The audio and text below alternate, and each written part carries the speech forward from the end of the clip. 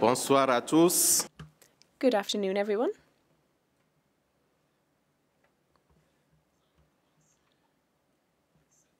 We are going to start session 4 on surveillance and integrated mapping.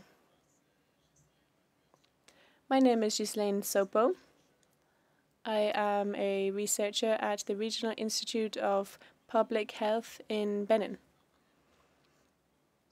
I worked in the Center of Testing and Treatment in Benin. I work on leprosy and yaws. We are going to speak about epidemiological surveillance and integrated surveillance and mapping in the analysis of skin NTDs. We know that the basis of all control of illnesses is surveillance. We need data, which then inform decision-making and planning of actions. This session will enable us to review several presentations, 9 I believe, the first presentation which will enable us to look at the importance of surveillance and mapping, and that will be presented by our colleague Michael Marks. Secondly, we will talk about yaws. And then we will hear about tungiasis and another fungal infection. We will then speak about the community surveillance system.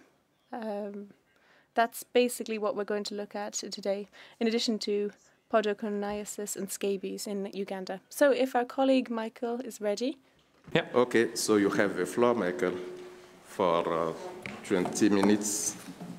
Wonderful. Thank you very much, Chairperson, and thank you to WHO for the opportunity to speak. So I'm going to try and situate us a little bit in terms of understanding at a broad level where we are and where we would like to get to in terms of surveillance and mapping for skin NTDs. I don't have any conflicts of interest to declare.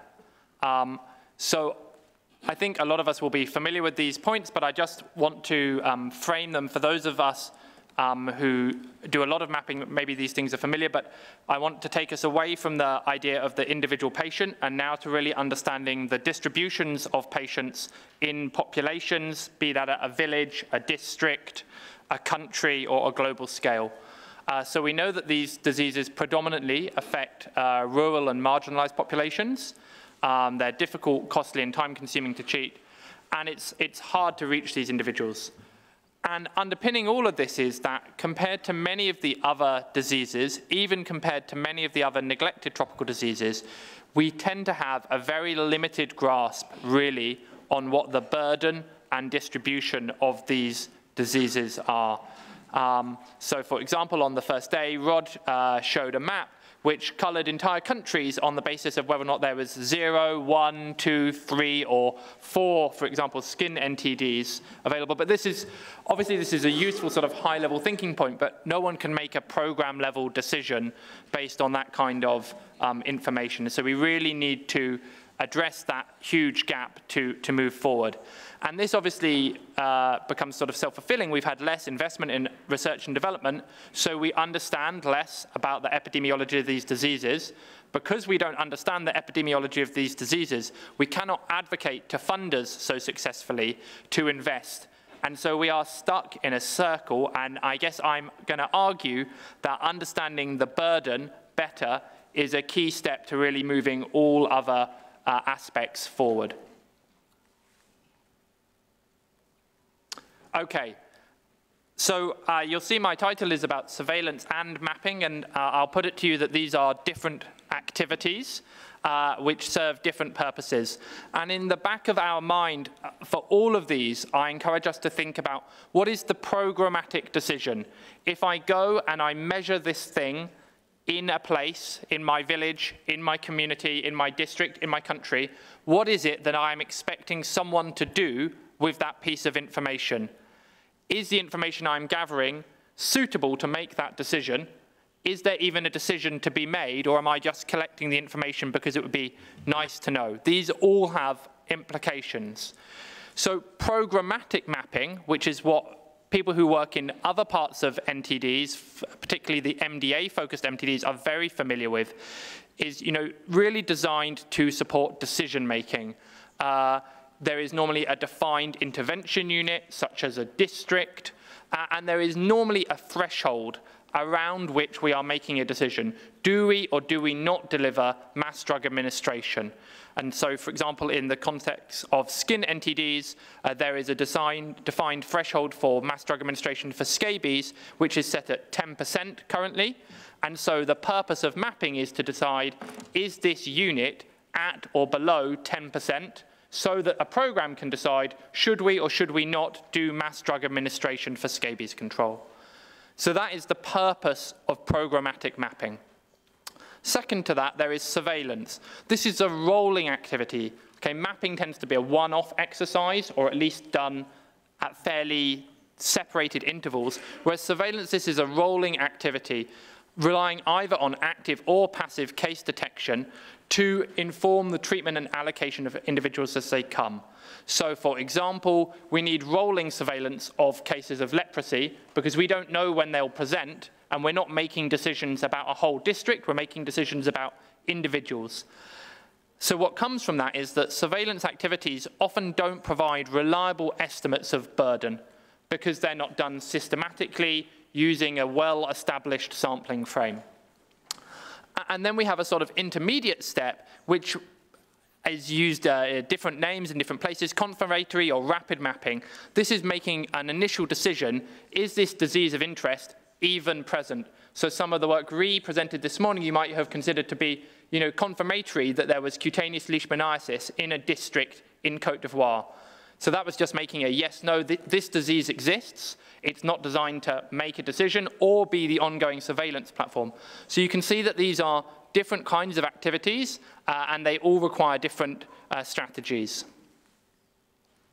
And broadly, if we think about the skin NTDs, and therefore what kind of activity, the different diseases require different interventions, and therefore we might consider that they map to different strategies, mapping versus surveillance. So for example, Buruli, mycetoma, leprosy, leishmaniasis, these are predominantly diseases where it is about treating the individual case. So this is a surveillance focus. Whereas diseases such as yours, onchocerciasis, scabies, mass drug administration is the major strategy. So more of a mapping approach is required in order to make decisions. And then you have diseases such as lymphatic filariasis in the middle, where the overall strategy may be based on MDA, but morbidity management is clearly based on finding individual cases. So this is a map that I took from the trachoma program, and I show it just to give an example of the granularity of the decision-making tools that are available for some of the other NTDs.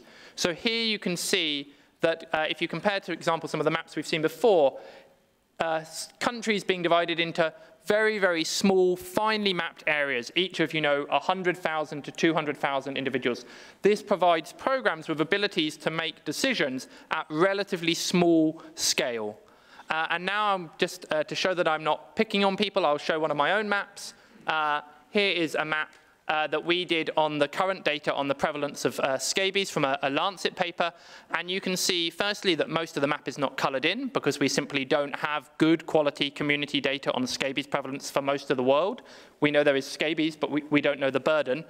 And you can see that we don't have sub-national level data. So all of Brazil is being colored in on the basis of maybe 1 or 2 surveys. This is a completely different level of contextual and programmatic decision-making tool compared to what we have in the PC NTDs. And I would argue that we need to be moving towards the level of granularity that the other NTDs have been able to achieve.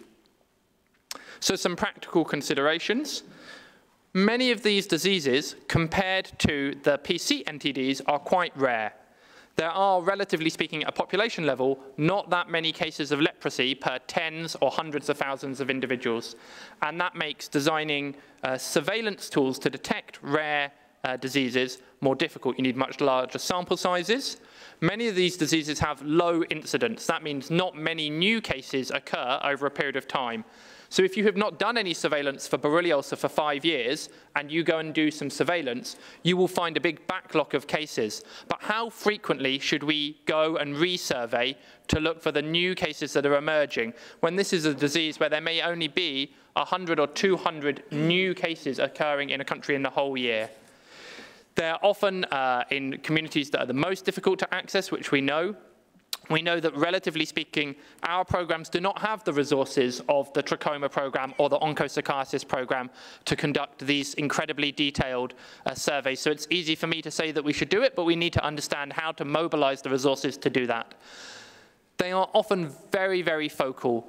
My colleagues in Ghana tell me that you can walk along one side of a river and you'll find borreliosa, and you can walk along the other side of the river and you won't find BU.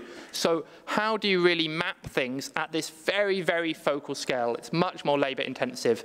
And as we've heard in Claire's session this morning, we obviously have a gap in terms of addressing how we can train healthcare workers to identify, diagnose, and pick up diseases which are, relatively speaking, much more complicated to diagnose than many of the PC NTDs.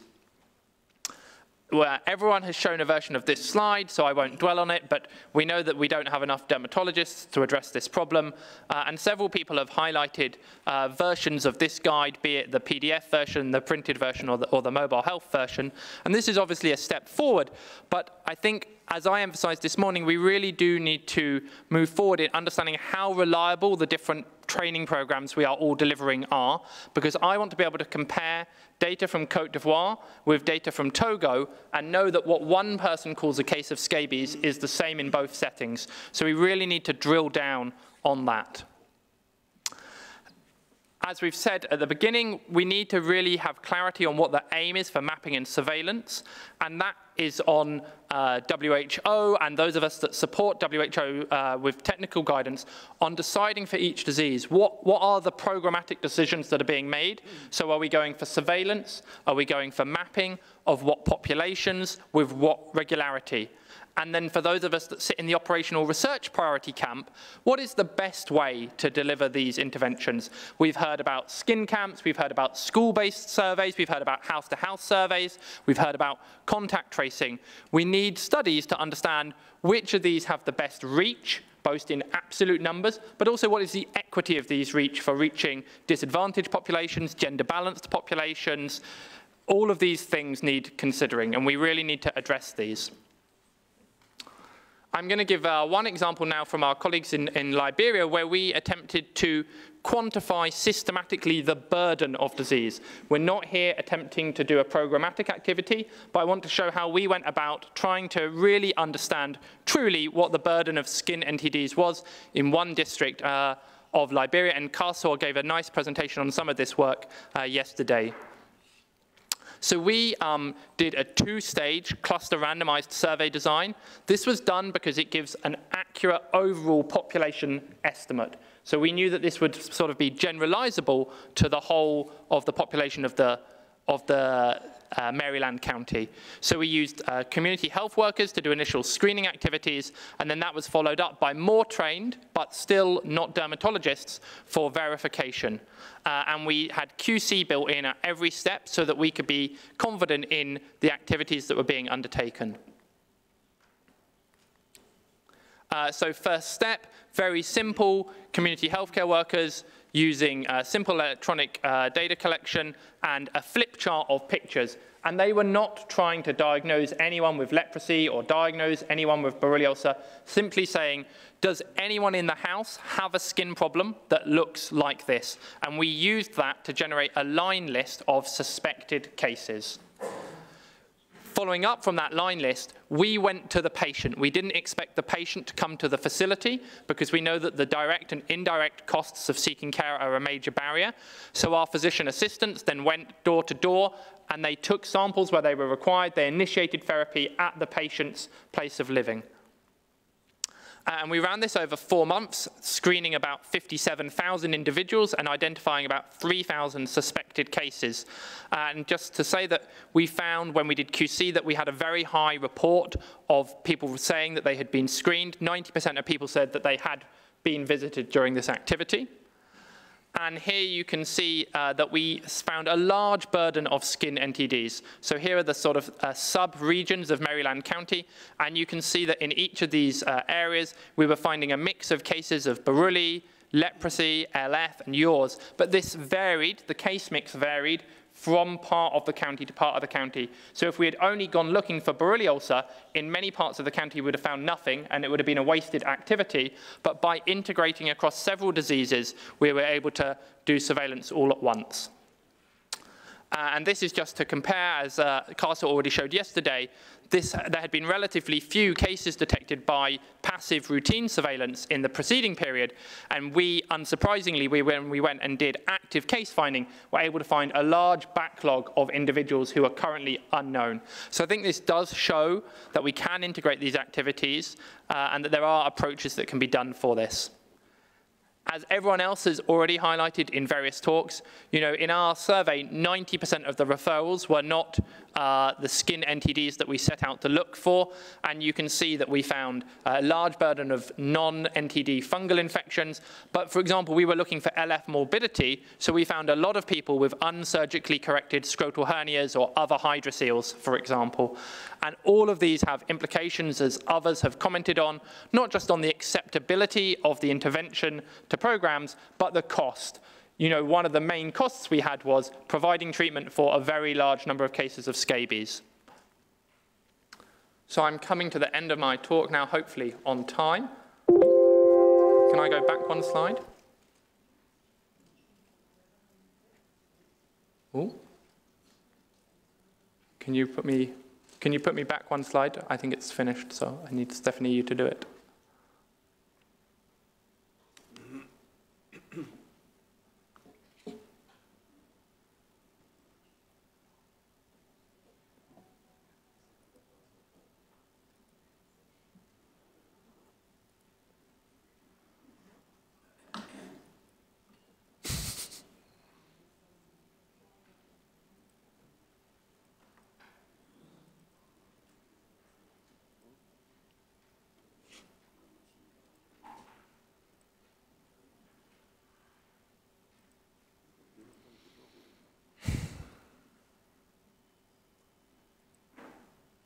Great.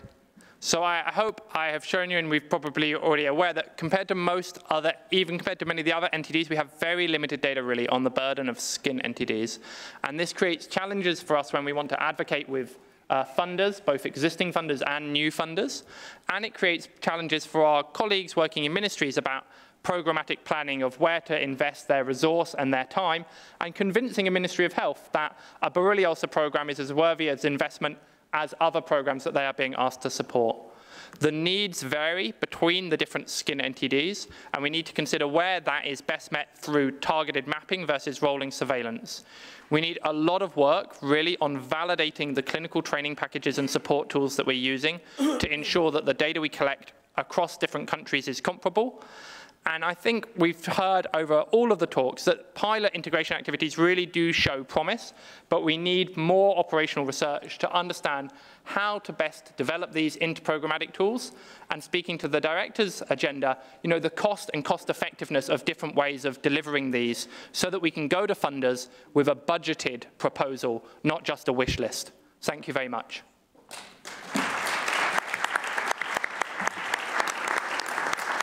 Okay, merci beaucoup. Thank you very much, Michael.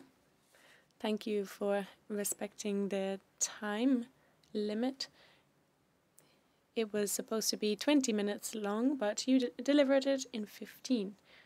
In that presentation, you recalled that neglected tropical diseases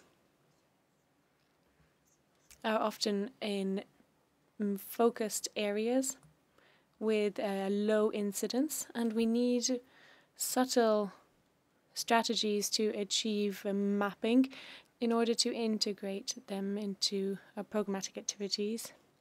And we need a lot of targeted mapping to understand the endemicity and incidence.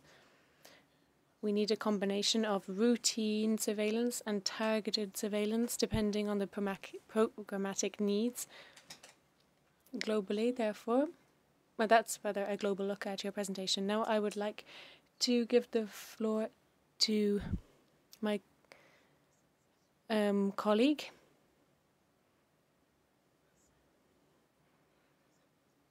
The second presentation is by Yves Barogui. If you're ready, you can have the floor. Merci beaucoup. Thank you. Les slides seront en anglais. I'll be speaking French, but the slides are in English.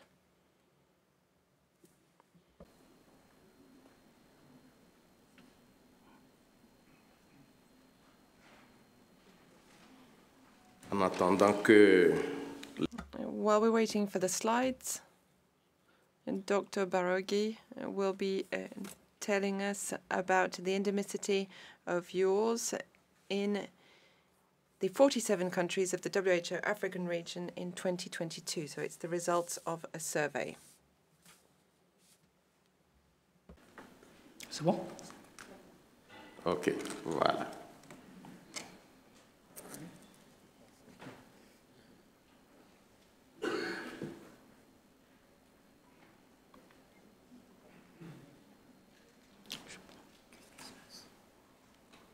Technique.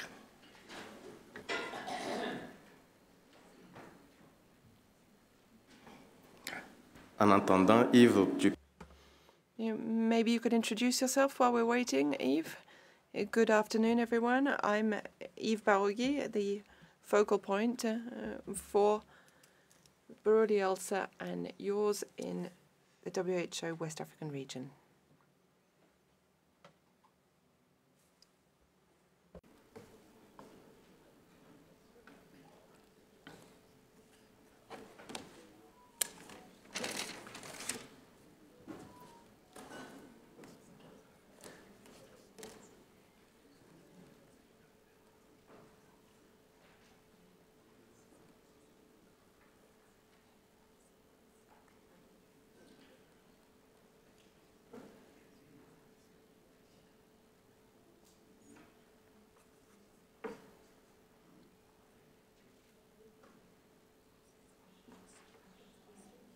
OK, quelques problèmes.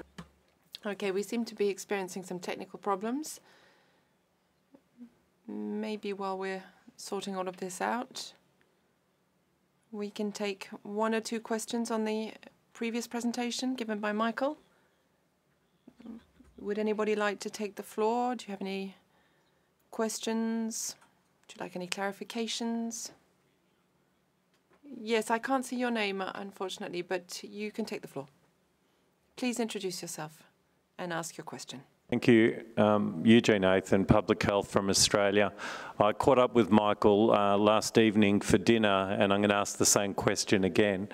Tell us about the scientific rigour around designing an MDA strategy and the programmatic mapping intervals as an example, perhaps. And if there isn't good scientific rigour, you know, how can we develop an approach? Doesn't matter what the disease is, just in general concepts. Thanks, Michael. I feel like that's a plant. It's a great question. I think, as with a lot of guidance on NTDs, the decisions are made with a mix of scientific information, practical and logistic considerations, and trying to make decisions that are workable for programs. I'll give an example of the scabies MDA threshold. That's the one I'm most familiar with because I set it. So I think when that was set, we considered a number of variables. We considered at what level of prevalence had studies been done which showed that MDA was an effective strategy. And Andrew Steer showed a number of those studies in his talk yesterday, and the lowest prevalence that it had been done was about 11 or 12%. And so that helped people coalesce around the idea of a 10% threshold. Of course, no one has ever done a trial to compare if there's something magic that happens at 9% scabies compared to 11% scabies. And so at some point you have to draw a line in the sand, and that seemed like a reasonable line. And then we were very much informed by our program partners about the frequency with which they want to make planning decisions. So a Ministry of Health in general, it doesn't want to be making a decision on the fly every year. It wants to be able to say, okay, now for the next 3 to 5 years, we can set out a work plan for the department. So I think there are a mix of those programmatic decisions and science coming together. I think the most important thing is the ability to reflect on, revise, and change those guidance as information applies. I think the biggest mistake we can make is say, well, 5 years ago we wrote down that we would do 3 rounds of mass drug administration if the prevalence was 10%, and in 20 years' time that we're still all acting like that. So I think we need to become a bit more flexible about renewing and revising guidance as more information becomes available. We need to iterate more aggressively on our guidelines. I know that can be challenging for WHO, which has a very formal guideline process. So we need to find ways to work with our partners at WHO to allow us to iterate implementation guidance without necessarily going through the whole guideline process. Probably someone at WHO can speak to that better than me, but I think that's the strategy. Okay, merci beaucoup. Okay, thank you very much, Michael. There is another person who would like to take the floor, but I'd like to ask you to please keep your questions for the Q&A session and the discussion. Since the presentation is ready now, I'd like to give the floor to Yves Baroghi. Thank you very much. Most African countries must have received the questionnaire that we sent out. So I'm here to share some of the preliminary findings of the study that was carried out in the 47 countries of the WHO Africa region.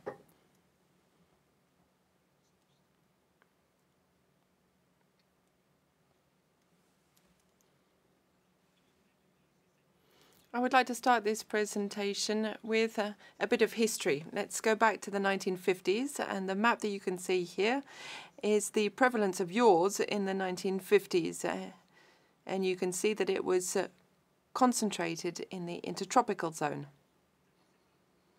In the 1950s, so you'll remember the very painful injections of penicillin when the encouraging results that we got. The good news is that we now have, since 2012, oral azithromycin, which gives very good results as well.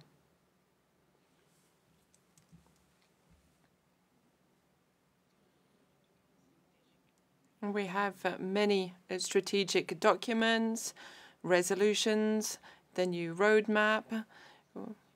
There are strategic documents in the African region and worldwide, and they all aim for eradication of yaws. I'd like to draw your attention to this map.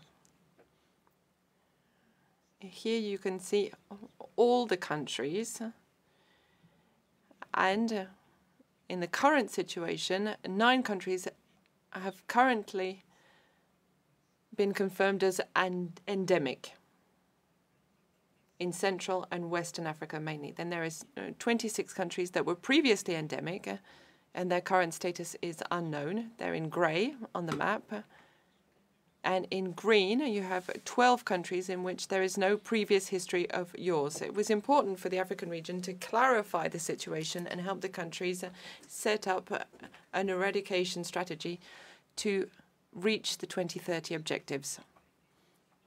That's why we carried out this survey. It's a cross-sectional study, and it took place throughout 2022. We developed a simple questionnaire, a standardized questionnaire that was sent to all 47 member states of the Afro region. What we wanted was to see the epidemiological situation, surveillance, and case management in each of the countries. This shows the countries that responded to the survey. In total, 35 out of 47 reply, out of 47 countries. Out of these 35, all 9 endemic countries did send responses.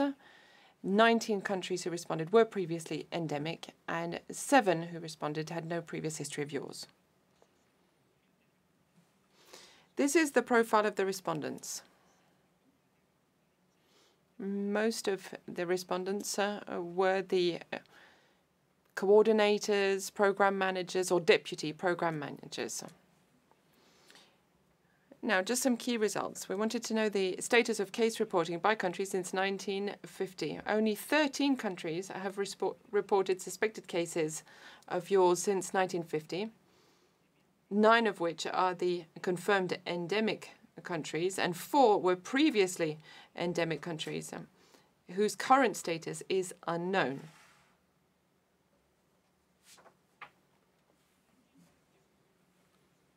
Now, when we come to the availability of experts or institutions in the country, only 1/3 of the 35 countries that responded have experts, minimum 1 and maximum 8. Half of the countries had no experts at all, and some countries didn't even know if they had experts or not. That's why it's important to focus on capacity building in all the countries. What we wanted to know was whether your surveillance was integrated in the general surveillance systems in the country. About 1/3 of the countries said that it was included in country surveillance systems, including all 9 confirmed endemic countries, and 3 previously endemic countries said that they had integrated your surveillance in their country surveillance system. However, as you can see, there are 23 countries who have not integrated it, and 12 countries did not respond to the survey. We also asked about documents, policy documents, technical guidelines, and only 13 countries had a policy document for yours or a technical guidelines. 7 confirmed endemic countries, 6 previously endemic countries. 22 had no available documents, and as I said, 12 did not participate in the survey. There was also a question about the availability of diagnostic tests, and the results are slightly more encouraging here. What's even more interesting than the 24 countries that have available diagnostics or medicines, what's interesting is that they existed in 6 of the countries that have no history of yours at all. Now, what are the main findings here? 5 out of the 7 countries with no history of yours and that participated in the survey have not reported any cases since 1950. And that is very encouraging, because that means that they could potentially be certified as free from yours. The second key finding is that your surveillance is not completely integrated. It's only integrated in 12 out of the 35 countries. All 9 confirmed endemic countries, but only 3 of the previously endemic countries. I'm sorry, there seem to be some technical problems. Yes, next. Half of the countries that responded to the survey said that there is a lack of expertise or institutions specialized in working on yours. There are WHO guidelines, they're available.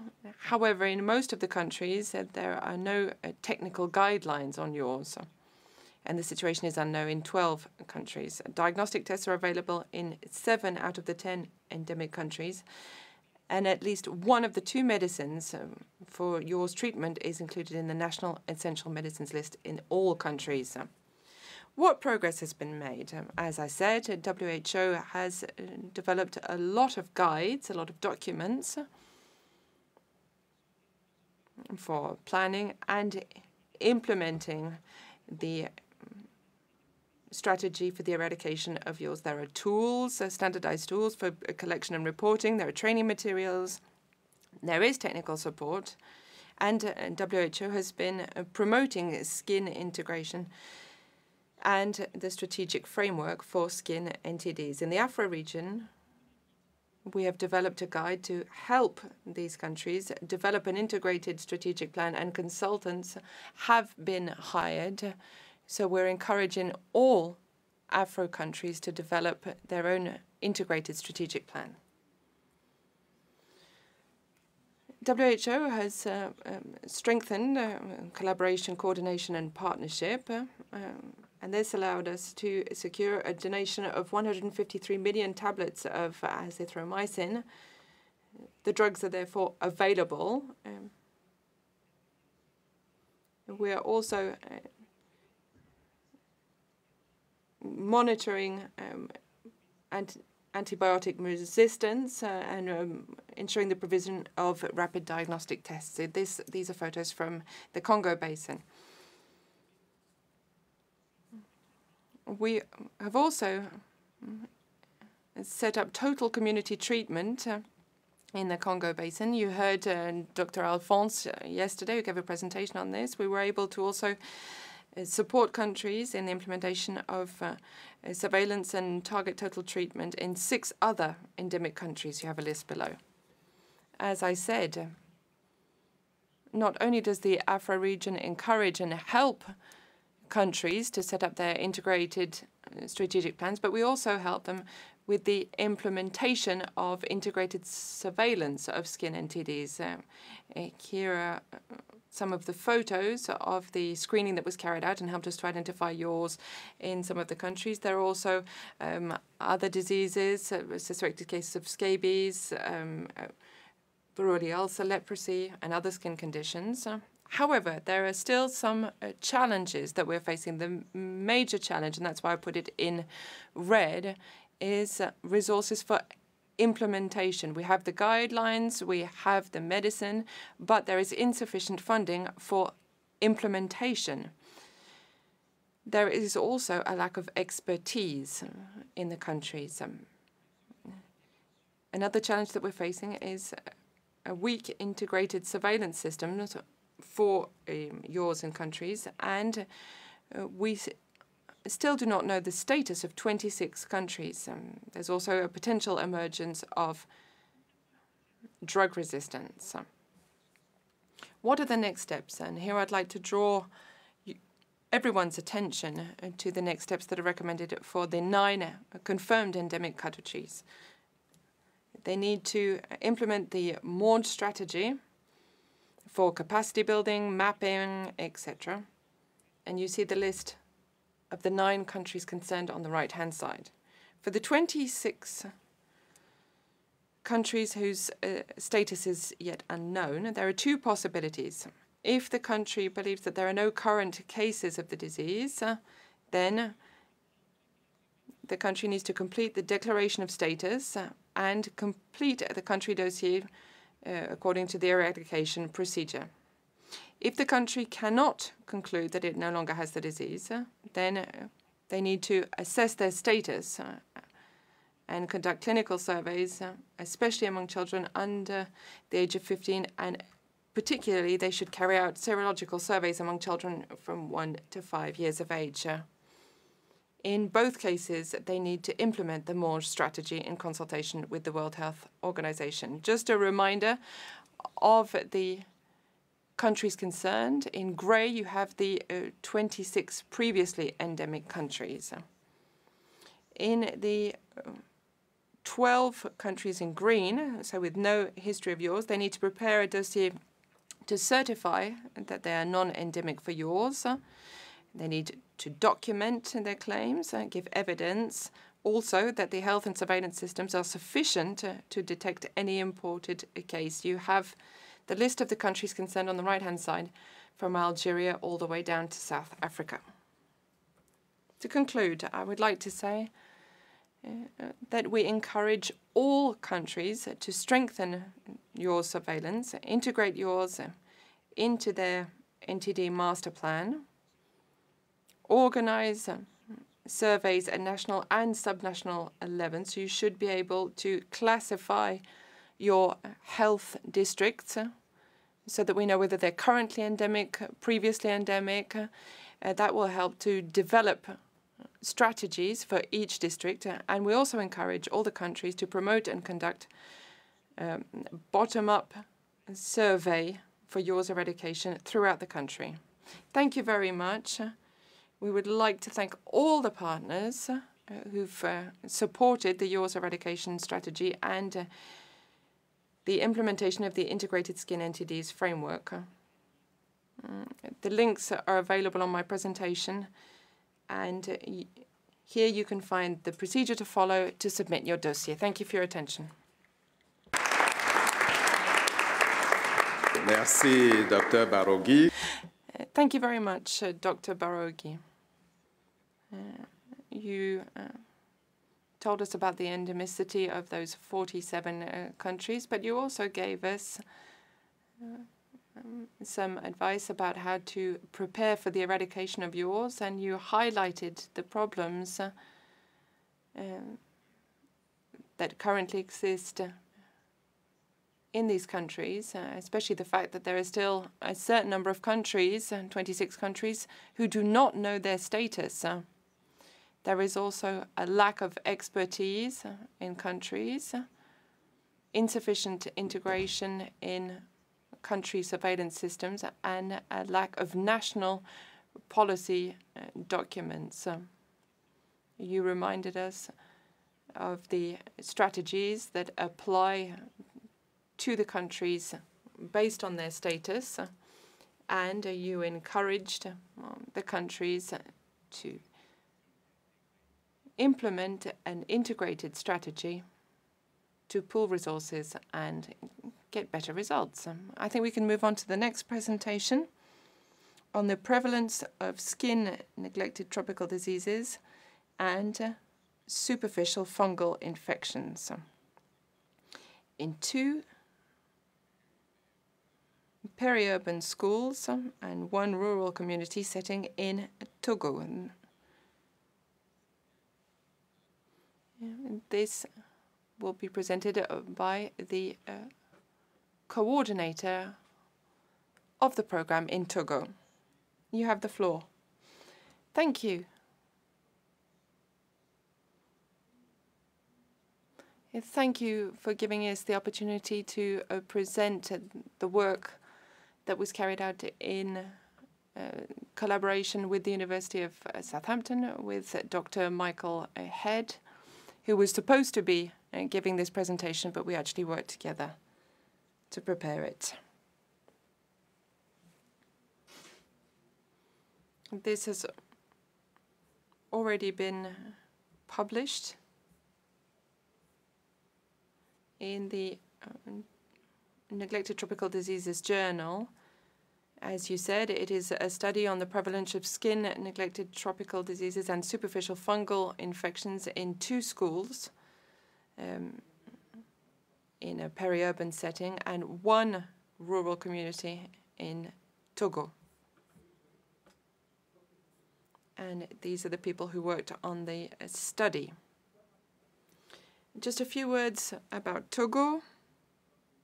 It is a country between Benin to the east and Ghana to the west. It's below Burkina Faso. And the schools in the peri-urban setting were just outside the capital city in the south, and the rural community setting was 750 kilometers north of Lomé and 150 kilometers away from the nearest large town. The main objective of this study was to determine the prevalence of skin NTDs and superficial fungal infections in 2 primary schools, just outside Lomé, so in a peri-urban setting, as I explained, and in a rural setting in the north of the country. The objective was to identify the people with those skin infections and find out if they'd experienced any associated stigma, and to describe the site of lesions in diagnosed scabies cases. This is the methodology that we used. We received ethical approval from the Togo Bioethics Committee and from the Research Ethics Committee of the University of Southampton. The 2 primary schools were located on the outskirts of the capital city, Lomé. The rural community was in the northeast of Togo, about 160 kilometers away from the nearest city. This study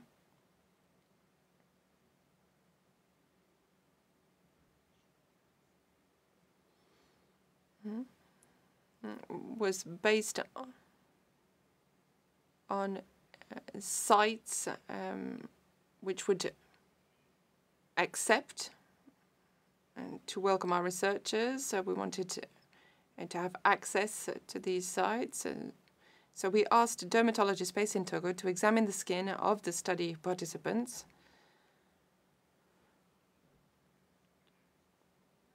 The diagnosis was mainly clinical, because it wasn't necessarily possible to carry out paraclinical confirmation of the cases. And for each of the participants that we examined, we asked for a second opinion, an opinion of another dermatologist, to confirm the diagnosis, if there was any doubt. Where infections were diagnosed, treatment was made available free of charge, and or the cases were referred to specialist healthcare centres. The examinations took about 10 minutes per participant. Then the data was collected, processed, and as I said, we also asked questions about stigma amongst the participants. In total, in Lomé, in the 2 schools in the peri-urban setting, the sample size was 287 patients, and in the rural community school, the estimation in that village was 3,000 inhabitants, and the sample size was around 788, with a 3% margin of error. These are the results. In total, skin examinations were carried out on 1,400 people, if we combine both sites. In G, so in the rural community, 954, 447 across the 2 schools in Lomé, just outside Lomé. In total, we observed 105 cases of skin NTDs, 7.5%. In Lomé, so within the schools, we had 20 cases of skin NTDs, 4.5% of participants in the study, and in the rural community setting, we identified 85 cases of skin NTDs, so 8.9% of those enrolled in the study.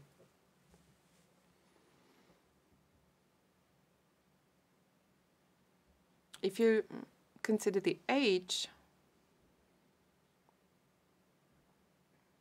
we saw that there were 68 cases amongst children and 37 in adults. In total, 333 observed mycoses across all sites. But if you look per site, only 14.1% within schools had superficial fungal infections, and 270 in the rural community, 28.3%. Here is a table with all of the results of this study.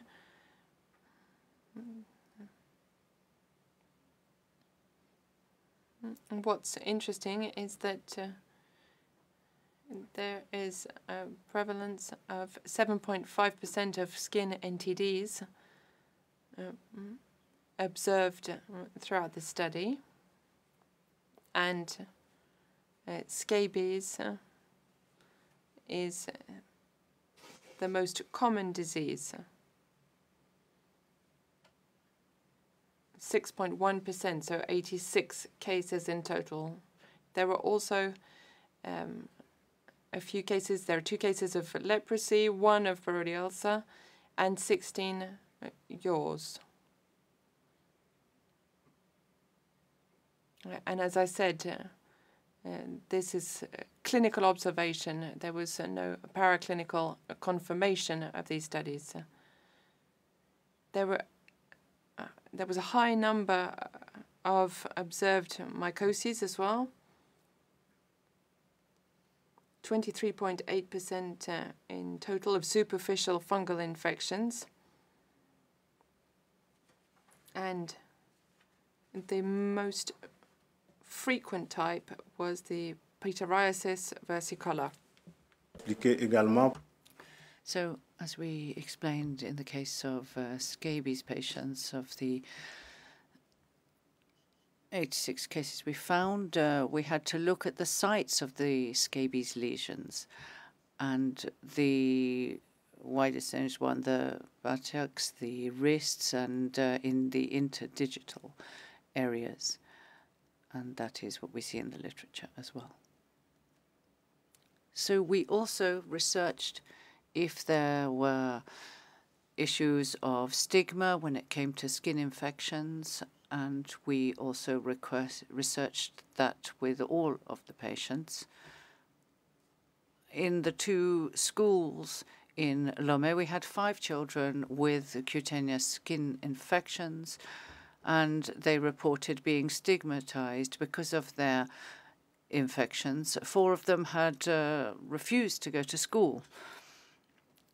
In the rural community, we saw 44 participants, 12% of them, who reported having experienced stigma, and 93% of them, that is 41 of them, had missed at least 1 day of school or work because of the stigma attached. So even if our results are not fully representative of the whole situation in Togo, there's a huge socio-economic impact which is linked to the neglected tropical diseases of the skin. And we have some challenges. Above all, it's linked to limited resources. We would have liked to have carried out a longer longitudinal study on a larger scale. We also, even if we were able to have dermatologists performing examinations and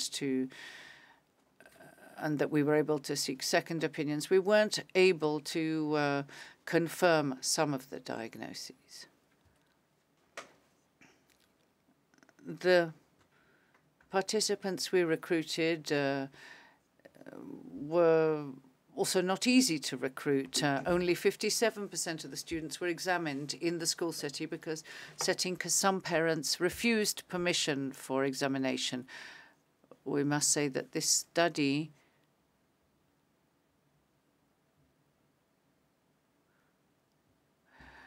took place during the COVID pandemic, where there was a great deal of fake news around and people were afraid. There were many parents who felt that it might involve vaccination, and so parents refused. Around 40% of parents refused examination.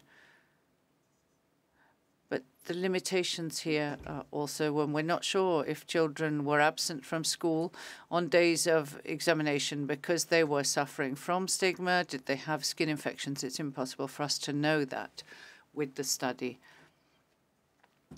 So the characteristics, as I said, of the participants meant that they could not be representative of the wider institutional and community populations.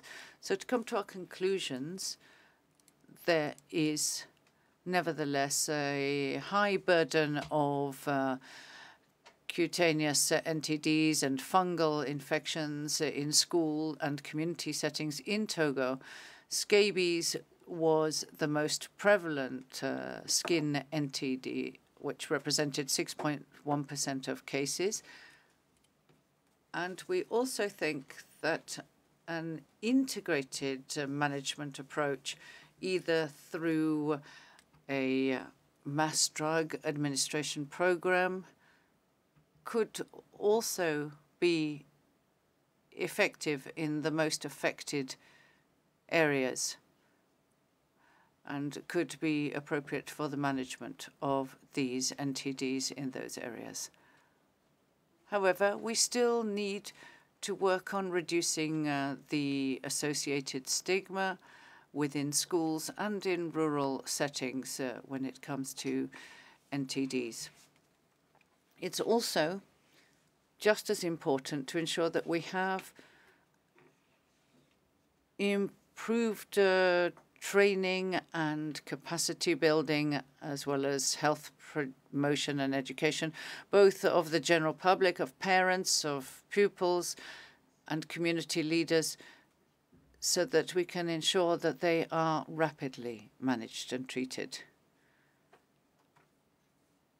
We have a great deal of superficial mycoses, as you can see, and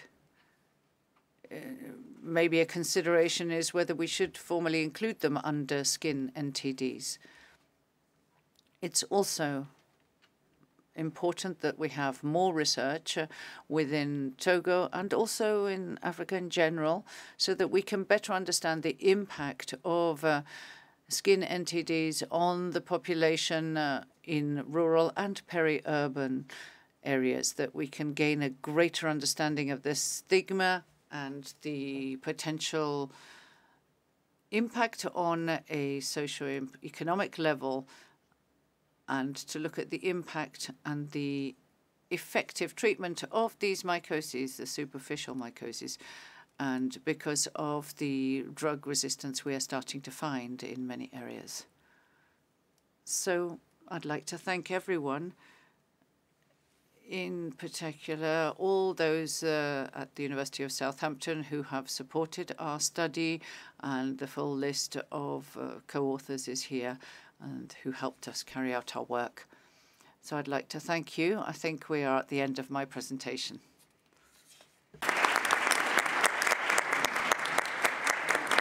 Merci.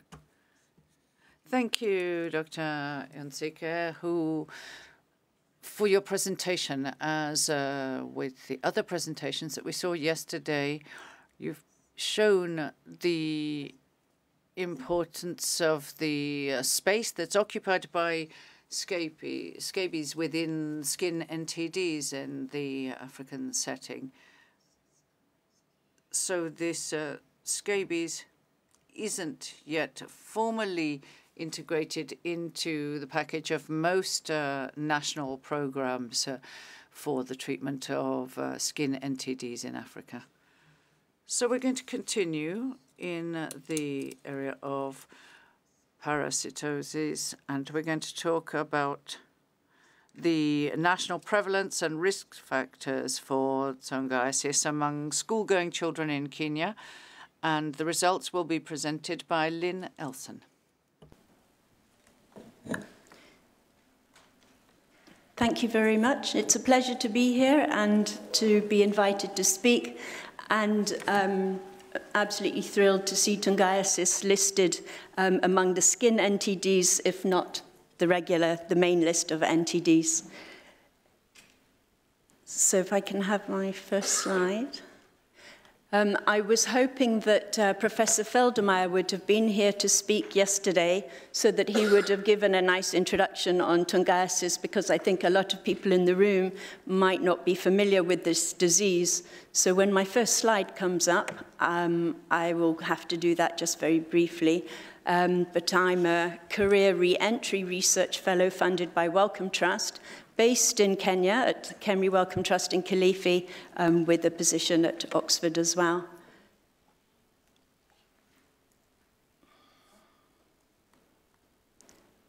Okay, so tongiasis is caused by a sand flea. The scientific name is Tunga penetrans, and it's caused by the female adult flea, which penetrates into the skin, mostly of the feet and mostly of children. Within the space of 7 days, the flea grows 2,000-fold in size as the eggs develop in the abdomen, and in that process causes immense itching and pain.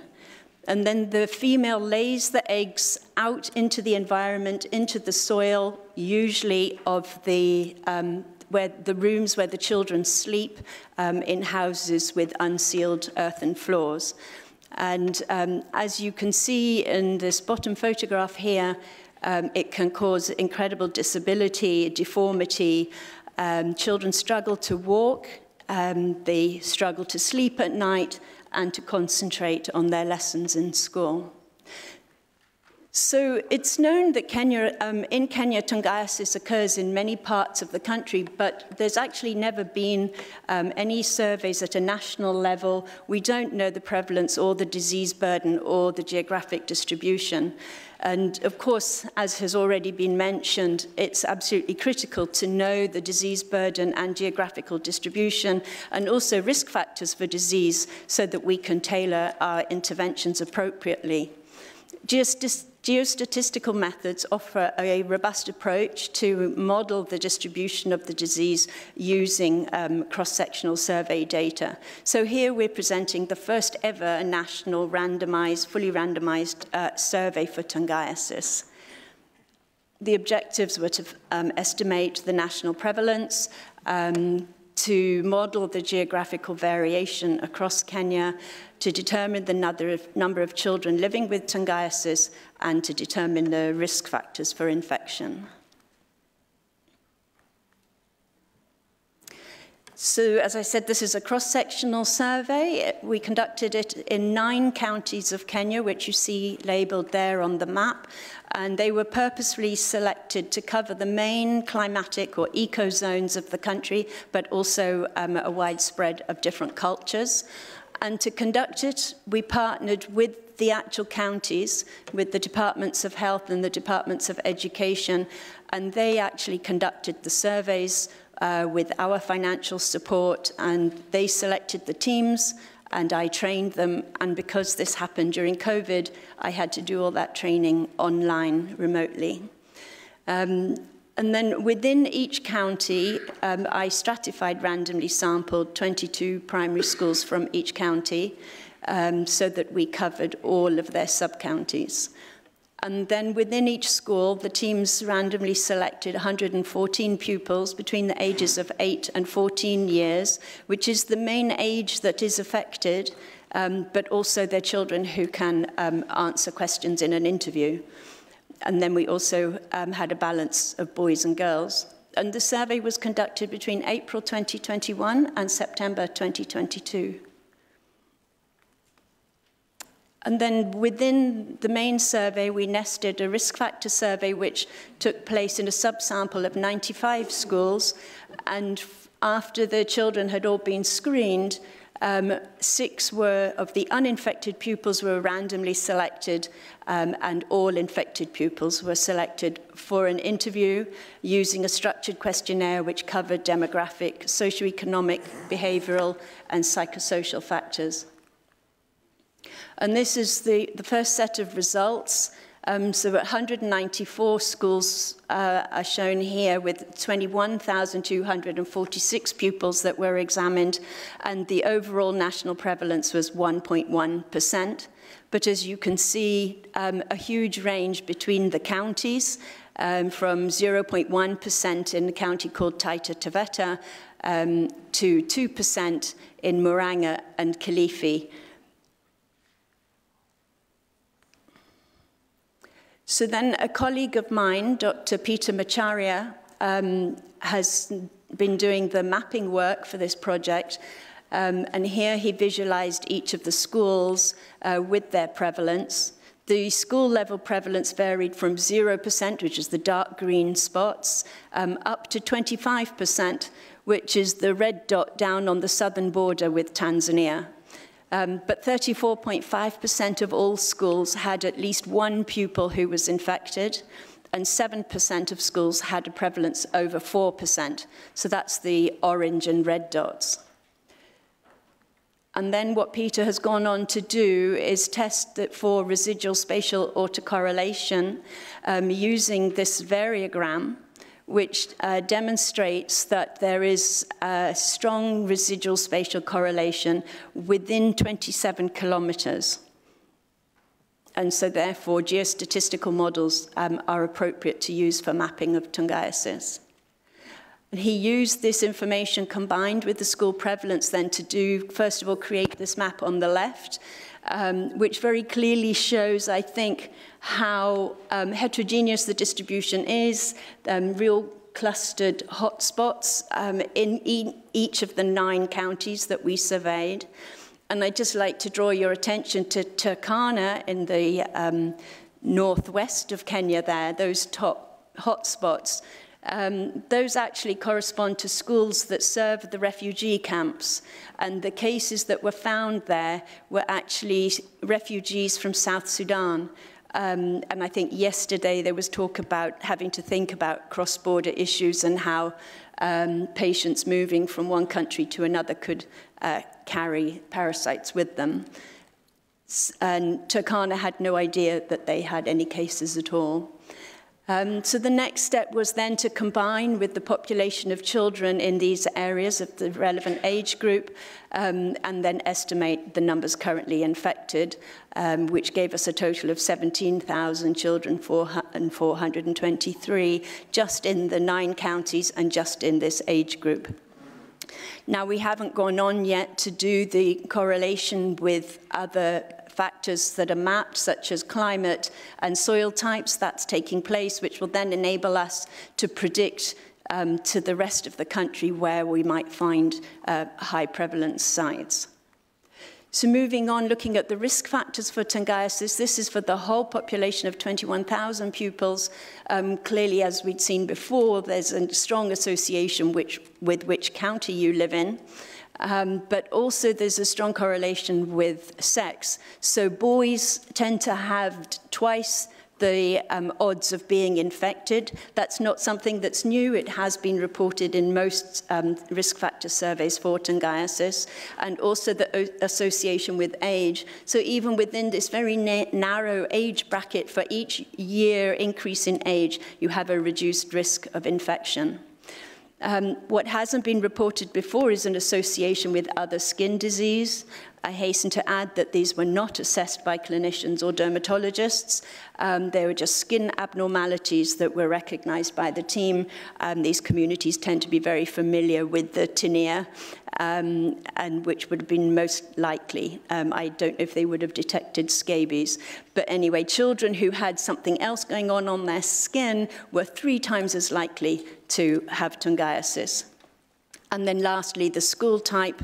We had a lot of trouble getting into private schools. They really didn't want to participate because, of course, our children don't have tungiasis, reflecting the stigma that's associated with disease. But we did find some cases in those private schools that let us in. But, of course, the odds was nearly a tenth of the public schools. Moving on to the children that were selected for the interviews, and I said we had incorporated some socioeconomic variables in there, and through principal component analysis, I created this factor that includes those 12 variables there. Some may be a little not the norm that are included, but this graph just shows you my factor on the y-axis correlated with the poverty rate for these counties that I collected from a UNDP report that was published last year. And I think you can see that my factor has quite a good close correlation to that. And this is the first time that this has been done systematically for tungiasis, I believe. And on the bottom row there in the multivariable model, you can see that the overwhelming factor is poverty, which is no surprise, but it's the first time it's been demonstrated. But even when you adjust for socioeconomic status, children who say they always use soap when they're washing their feet had a much lower risk, almost a tenth again, a risk of being infected than children who say they never use soap for washing their feet. And nobody's ever asked about bed net use before in tungiasis. Most of the bed nets that are used nowadays, of course, are insecticide-treated bed nets. And children who said they sleep under them had half the risk of those who said they did not. And there's the association with age again. So in conclusion, we successfully completed the first ever national survey for tungiasis and came up with a prevalence of 1.1%. School-based surveys do seem to be a reasonable strategy for targeting and monitoring of interventions for tungiasis, since it mostly affects school-age children. And interventions are going to have to be very carefully targeted to be cost-effective due to the high heterogeneity and prevalence. And I think interventions for tungiasis could easily be integrated into other disease programs, which clearly, so far as we've heard today, haven't been considered at all. It needs to be economic support to affected families. And in fact, so many of us feel tungiasis should be used as an indicator for families who desperately need support in a community. We could possibly incorporate treatment for tungiasis into MDA programs, since people are moving everywhere through the communities. WASH programs really need to start changing their messaging from hand washing to using soap for feet and perhaps, and of course, eyes for trachoma faces. And we really need a focus on boys, particularly adolescent boys, who are at much higher risk of infection. And apart from integrating interventions, of course, integrating surveillance and mapping. And in fact, I'd just like to draw your attention to a poster which is running today, which is from surveys that have been conducted by the Ministry of Health in Kenya, where they have good funding from the END Fund for the LF surveys. They integrate STH in there because they're going into schools. And now last year, they integrated tungiasis, which is very exciting. And it's enabled us to get to a lot more schools and a lot more areas to look for this disease. So I'd like to thank all of you, and to particularly the 9 counties who agreed to partner in this survey, and the county coordinators all listed there who really made this happen. My colleague Peter Macharia, who spent the last couple of years actually in England, who's doing the mapping work. My colleague Ulrika Fullinger, who's a disease ecologist and entomologist, and my colleagues at Kemry Wellcome Trust. So thank you very much.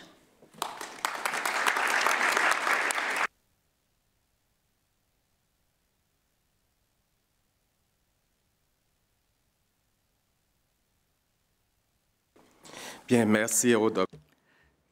Thank you, Dr. Elson, for bringing to our attention this frequent but a little known disease, but can potentially be very disabling. And you've been able to show how in certain communities there is a prevalence that can run up to 25%, even if on a national level it's only 1.1%. Of course, we have age, gender, and comorbidities with other skin infections, the type of schools. And what's important to retain is that socio-economic conditions can explain up to 65% of this infection prevalence. And cofactors and preventive measures, such as simple use of soap and wash activities, can help to prevent. Before we move to our next speaker, I'd like to call on all participants to remain online and to keep an eye on the chat section of the Zoom so that they can see questions that will be coming up. Now we are going to talk about Tungiasis, scabies, and its association with poroconiosis in northeast Uganda. And we're going to hear about the surveillance and treatment of these infections presented by Marlene Thieleke. Voilà, Marlene. Marlene. Merci beaucoup. Hello, everyone. I am Marlene Thieleke. I'm a pediatrician from Berlin, Germany, and I've been working with Tungiasis now for 12 years. So it's great that Lynn Elson started to speak about this very unknown skin NTD, gave some background information.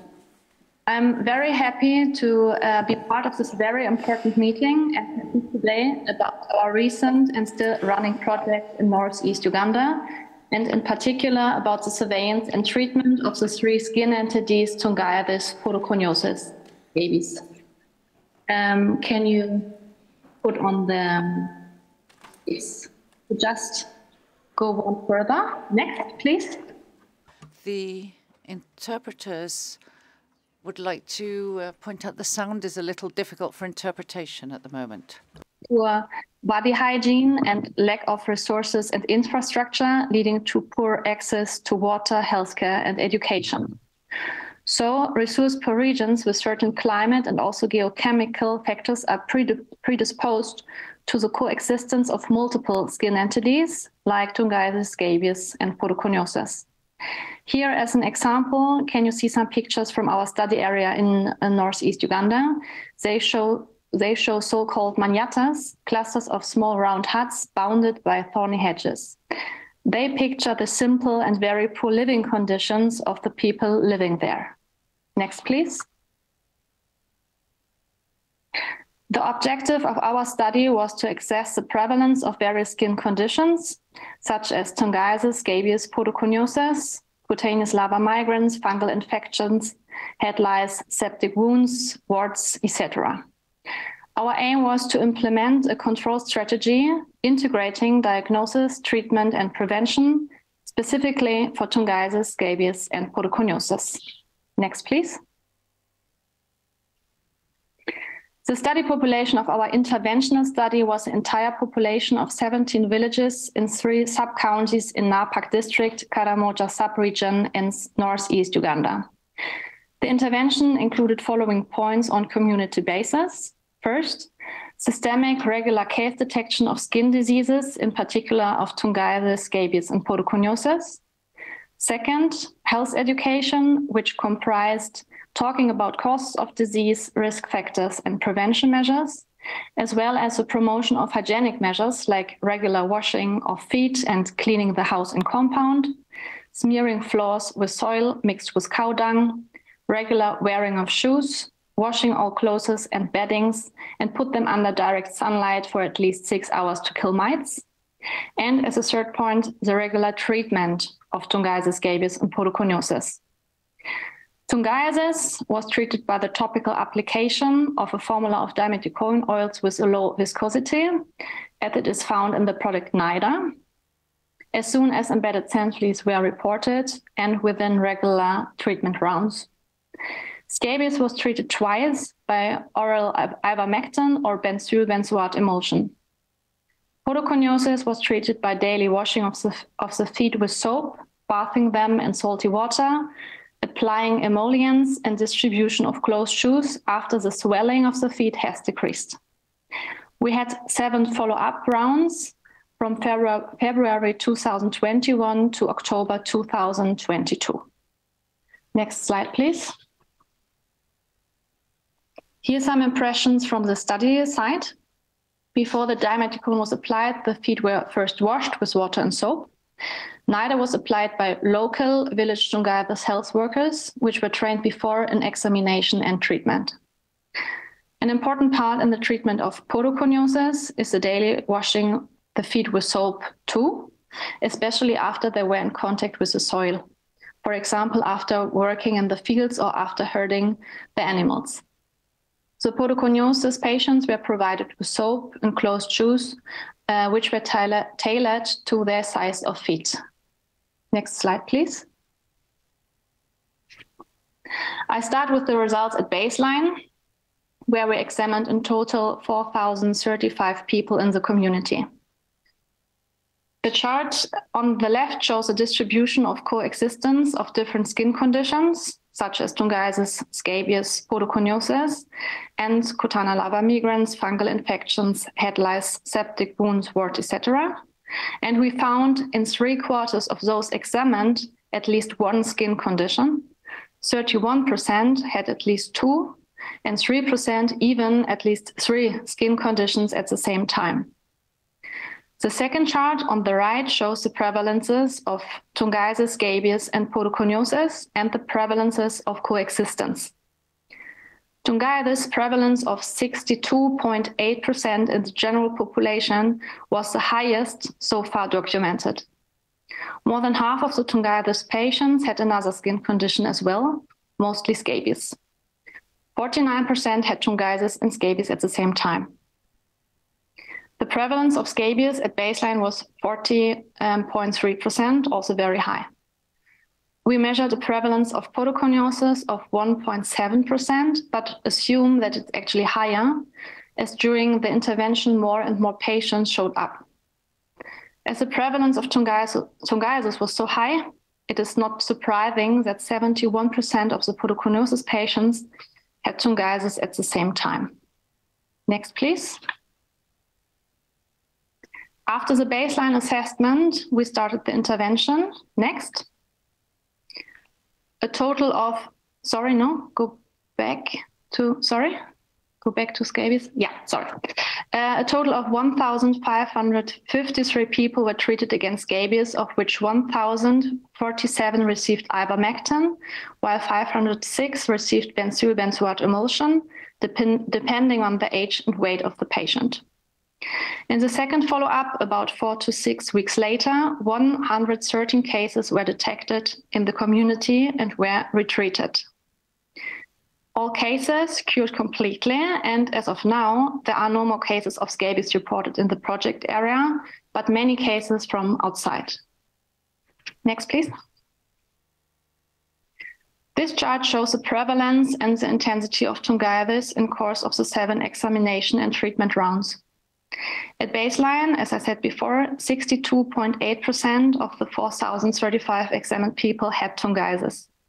And after 21 months of systemic case finding and treatment, prevalence decreased to 7.5%.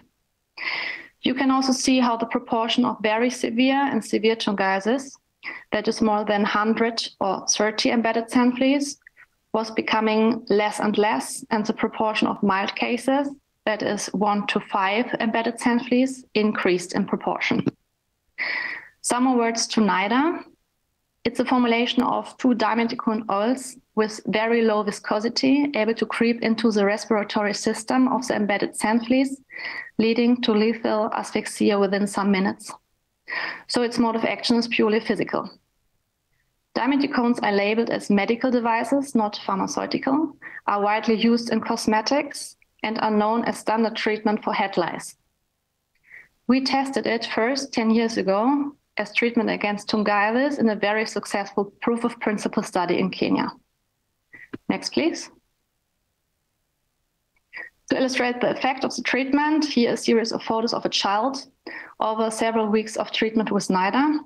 And it can clearly be seen how the number of sand flea lesions and the associated morbidity decreased in terms of much less sign of inflammation. Next, please.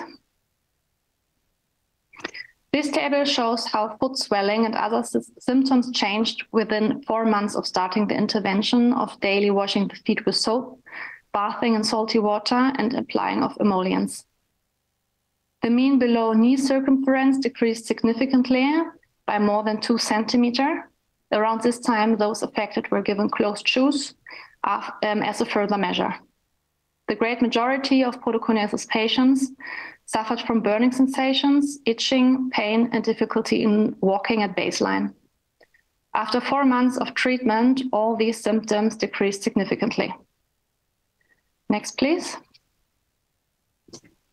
To illustrate the effect, here pictures of a patient with podoconiosis at baseline and after 4 months.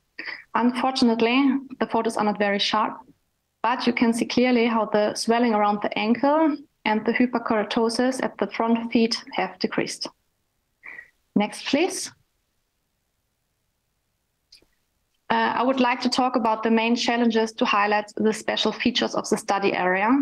And in the end, every intervention has to be adapted to the location.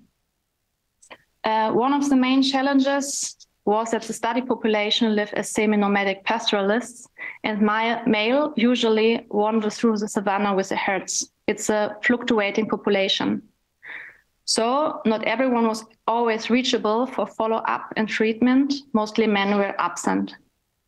Sometimes new people from outside, which were infected with Tungitis, entered the study area and introduced new sand fleas.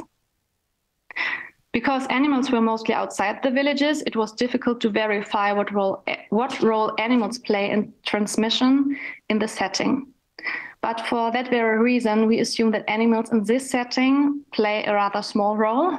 And because the animals we examined in the study just showed few Tungitis lesions. Most likely the transmission of Tungitis takes place indoors in the huts, as another study in the same study area indicate. This means an important part of the control strategy in Tungitis is the regular cleaning of the houses and to smoothen the floors so that off-house stages cannot hide and cleaning is more effective. Next. People in the region walk a lot and have a lot of contact with silicate-containing soil. Combined with the fact that most of them do not possess closed shoes, there's a high risk of podoconiosis. And skin conditions are often stigmatized, as we heard also before. In Napak district, this is especially the case regarding Tungitis and podoconiosis, as also a CAP study from us confirmed. Many of the podoconiosis patients only showed up after a couple of visits. Appropriate space and time is required to implement an effective control strategy. Next slide, please. So in conclusion, Tungitis, scabies, and podoconiosis are major individual and public health hazards in Napak district. These 3 skin NTDs can be diagnosed clinically without any additional tool and can be effectively treated through regular and systemic case detection, treatment, and implementation of hygienic measures. Prevalence of Tungitis decreased from 62.8% to 7.5%. Prevalence of scabies decreased from 40.3 to 0. And the morbidity of podoconiosis was significantly reduced. Next slide. The key take-home messages are: in resource-poor settings in tropical countries, the risk of coexistence of several skin entities is high. And we don't have any analyzed data yet, but we assume that comorbidities increase the severity of the respective disease and the overall suffering of those affected. Second, Skin NTDs such as Tungiasis, podoconiosis, and scabies benefit from the same control strategies, such as implementation of hygienic measures, such as regular washing of feet, and control strategies for skin NTDs in resource-poor setting should address infectious and non-infectious diseases to increase cost effectiveness. The last slide, please. So I want to acknowledge our research team, Francis Mutebi, Hannah McNally, Rebecca Arono, Felix Reichert, Crystal Ahrens, George Mukone, and Hermann Feldmeier. We are grateful to Innovations for Tropical Disease Elimination for coordinating all the field activities in Uganda, and to the field team for carrying out the examination and collecting the data. Last but not least, I would like to thank all the inhabitants of the study villages and the leadership of Napak district for the acceptance to participate in the study.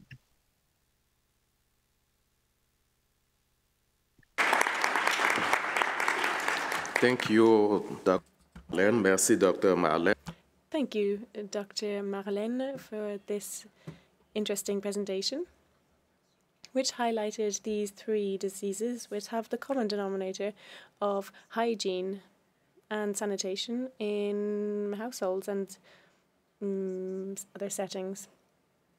It's key to take into account that where systematic studying has been carried out, we have seen that 33% of participants were able to be treated, which is therefore necessary to deal with this type of disease. After finishing the first round of presentations, we are now going to move on to the discussion session, taking into account that we are a little bit behind in our timing, so we will reduce the discussion slot to 10 minutes. Dalla Smith has a question for Michael Marks, and then I would also like to ask the two questions which were posed in the chat, which are for Dr. Telige, who asked or they're asked by a dermatologist, on which basis is the confirmation of the diagnosis often done? And for Dr. Elson, how do you explain the fact that sleeping under a mosquito net as a protective factor can reduce the tungiasis? How does it reduce it when taking into account that it is transmitted by a sandfly? Those are the questions that are asked in the chat. Now I'm going to give the floor first to Darla Smith, and then Michael Marks, Dr. Yusike, and Dr. Elson. You have the floor. And my name is Dallas Smith, and I am with the CDC, the Mycotic Diseases Branch. And I was just curious, there's a lot of great data that you all presented, but it's more localized. And I was kind of curious everyone's thoughts on using statistical modeling to kind of get better not true burden estimates, but better burden estimates so that we can use that data for action and advocacy. So I'd love anyone's thoughts about how surveillance data that we are collecting or will collect in the future can be used for modeling statistically to figure out how we can better use some of that data. And maybe I'll have a first go. Lynn may want to talk because she just discussed that, I guess, in Kenya. But I think the problem is most of those models rely on you having some actual data to train the model on. So we're not really in a position where we can train a geostatistical model on the detection of yours because we don't have good enough data. So that's thing one. Thing two is, in general, those models work best when there is either a vector which you can predict geospatially because it has certain conditions, or something like podoconiosis, where there's a very clear geochemical risk factor. But for example, for scabies, there is no vector, there is no geochemical factor, so I think it's unlikely that we're going to do clever geostatistical modeling. So I think for some of the NTDs, for Buruli, for yours, for Podo, these techniques can definitely be powerful, but we have to have the underlying epidemiological data. We can't interpolate when we have no data to start from. Merci, Dr. Gnosika. Thank you. Dr. Gnosika, you have the floor. I would like to ask each speaker to be as concise as possible so that we can catch up on time. Dr. Gnosika, thank you very much. That double confirmation wasn't done for each illness. For most of the illnesses, the dermatologists were able to recognize it. For the neglect, the skin NTDs, which are quite rare and aren't recognized in daily work, for example, it's important to refer them to members of the team who are more able to recognize them, especially for BU and leprosy, to obtain that double diagnosis. For other illnesses like mycosis and others, there is no need for that dual diagnosis. Thank you. Merci, Dr. Thank you. Dr. Elson, you have the floor. Thank you. Just about the modelling, I would agree with what Michael said. And one of the things I think, as you saw the risk factor analysis that I presented, largely is there's a strong factor is behaviour, and how do you model that and predict what's going to happen somewhere else? So yeah, we are trying to do that, this mapping for Kenya and the rest of the country that we haven't surveyed, but it is tricky. The other issue was about the bed nets and how they might be involved in protecting people. Well, as I mentioned, most of the nets that are available are insecticide treated. It's quite possible that they're a physical barrier for the eggs dropping from the foot to the floor, or for the adult flea jumping up onto the bed. Or as an egg passes through a bed net, maybe it brushes against the insecticide, and that will prevent the egg from hatching. But of course, that's all conjecture. It needs to be confirmed with further studies, and we'd love to have some funds to do some prevention trials, but not easy to get. Thank you. Merci. Nous allons prendre encore. Thank you very much. There are another couple of questions. Firstly, Claire, and then Dr. Daniel. There's a short question. It was actually for Lynn and possibly Marlene. I may have missed it, but did you record whether your children wore shoes? Because obviously shoes are the new bed net, and they are the integrated intervention against soil transmitted ailments, snake bite, and podoconiosis, obviously. So just wondered if I'd missed that, or what your thoughts were, or did nobody have shoes where you are? So it's something that we always look at, what children are wearing shoe-wise. And it didn't come out as significant in any of the models. Marlena actually some years ago did a prevention trial in Madagascar as part of her PhD. Sorry, Marlena, I'm answering on your behalf. I'm sure you're listening.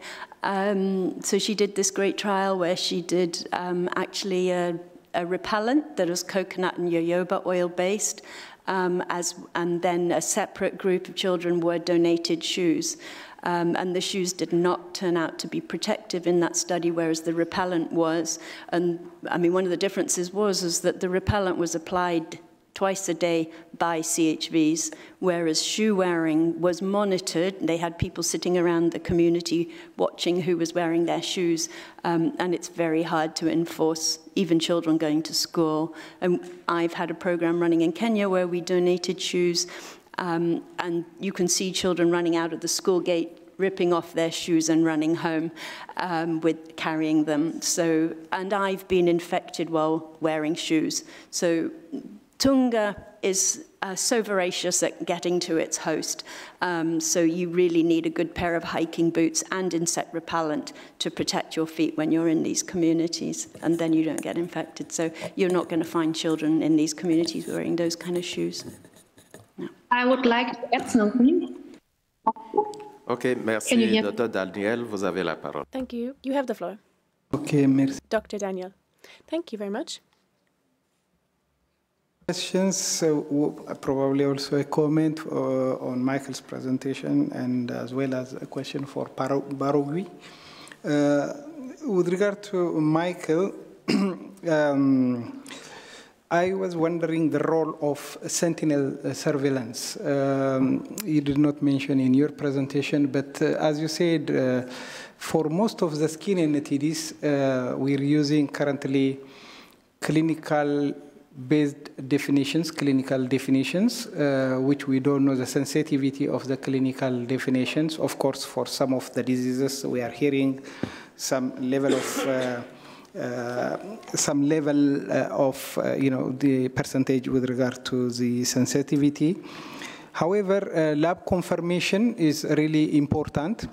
So because of the focalized nature of these diseases, and they don't occur nationally, routine surveillance is recommended.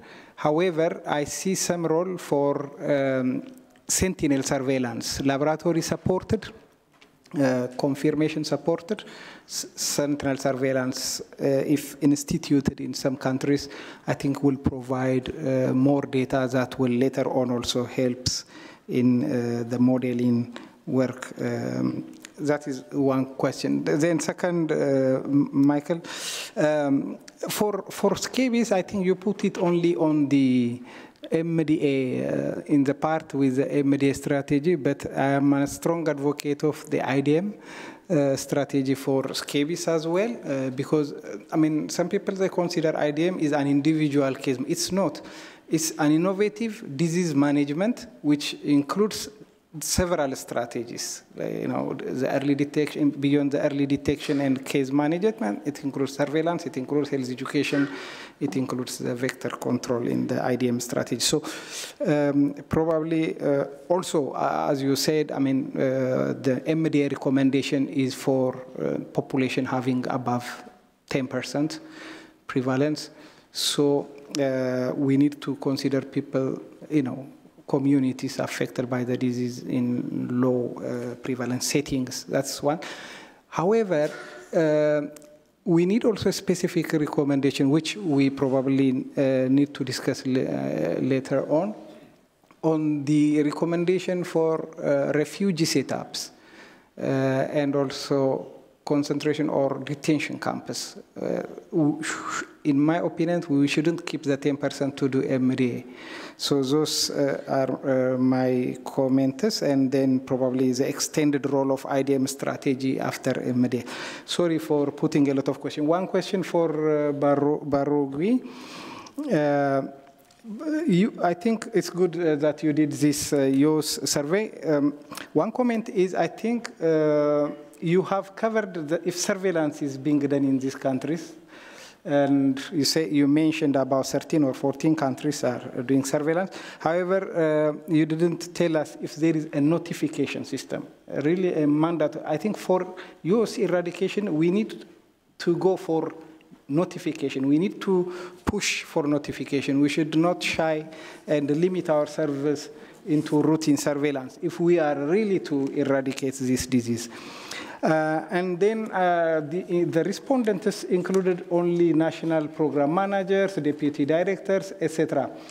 But in the past, in such kind of diseases which do not have national programs or national control programs, I think it's better to include specific treatment centers or academia groups, or NGOs who are doing the real work to provide the data, because the Ministry of Health may not have the data. So that's a comment. Thank you. Merci, Daniel. Thank you, Daniel, for those comments. I will ask Marc and Dr. Barogui to answer in the second discussion session.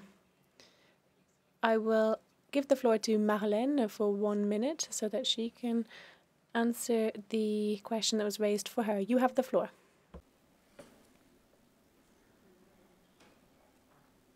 Can you hear me now? Hello? Yeah, yes. Okay, great. Yes. I just wanted to add a short thing regarding shoes as a prevention measures in Tungavis. As transmission of Tungaya, this happens very often indoors, as I indicated before, and people mostly don't wear shoes indoors. This is not a very meaningful strategy at the end. This is all I wanted to add regarding the shoe topic. Thank you. Merci, Marlene. Thank you, Marlene. We will now move on to the second session of presentations. Before that, though, we were recommended to stretch our legs this time, so we will stand up to stretch a little bit so that we move our joints and enable our blood to circulate a little bit. Alors, on essaie tous d'aller stretch up, or try and touch the sun of Africa. Stretch up as much as you can. Now, because we're at the headquarters of the WHO, we're going to try and write WHO with our hips. WHO. Voilà. Good stuff. Permet de se décourdir un peu. So that'll limber us up a little bit. And now we will be able to start the second session. And we'll be a little bit more awake. Thank you. Very well. We're going to start with the second set of presentations.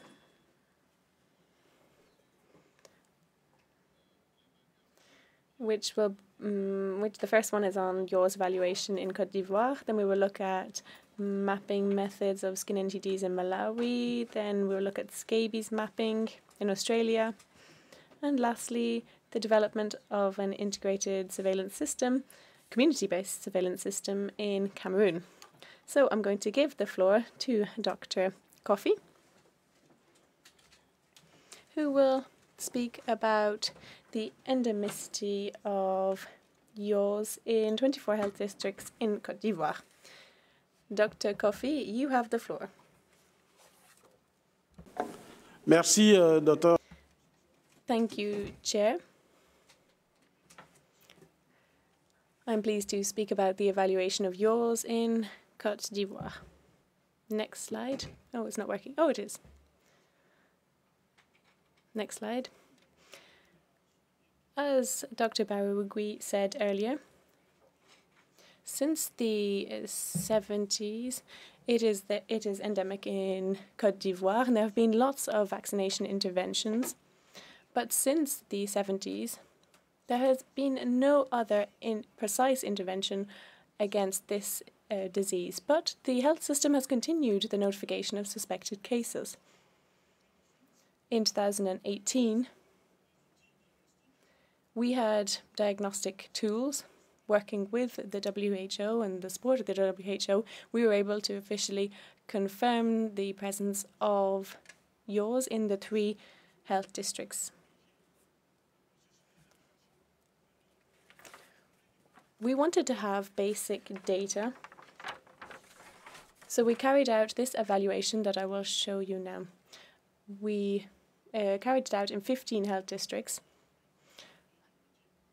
and we carried out routine data collection in 9 other districts.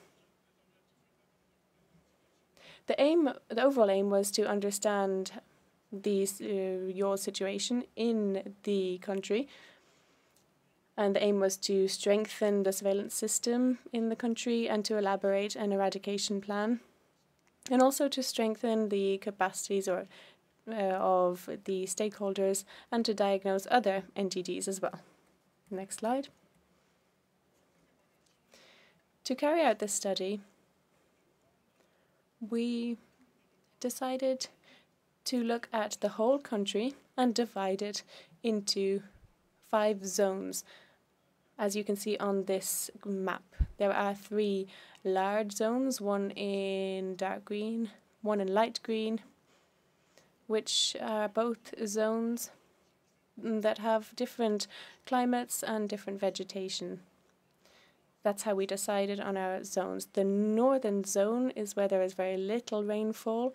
The zone in the middle is where there is forest and average rainfall. And the south is made up of a heavily forested area with a high rainfall level.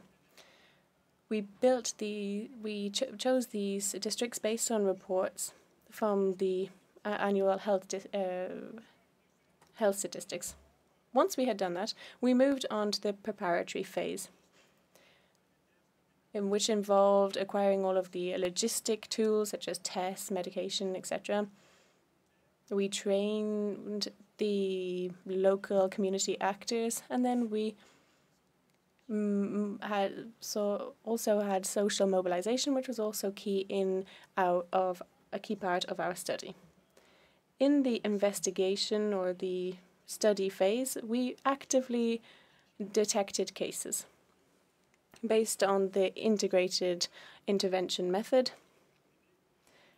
Each intervention had 3 weeks to find cases.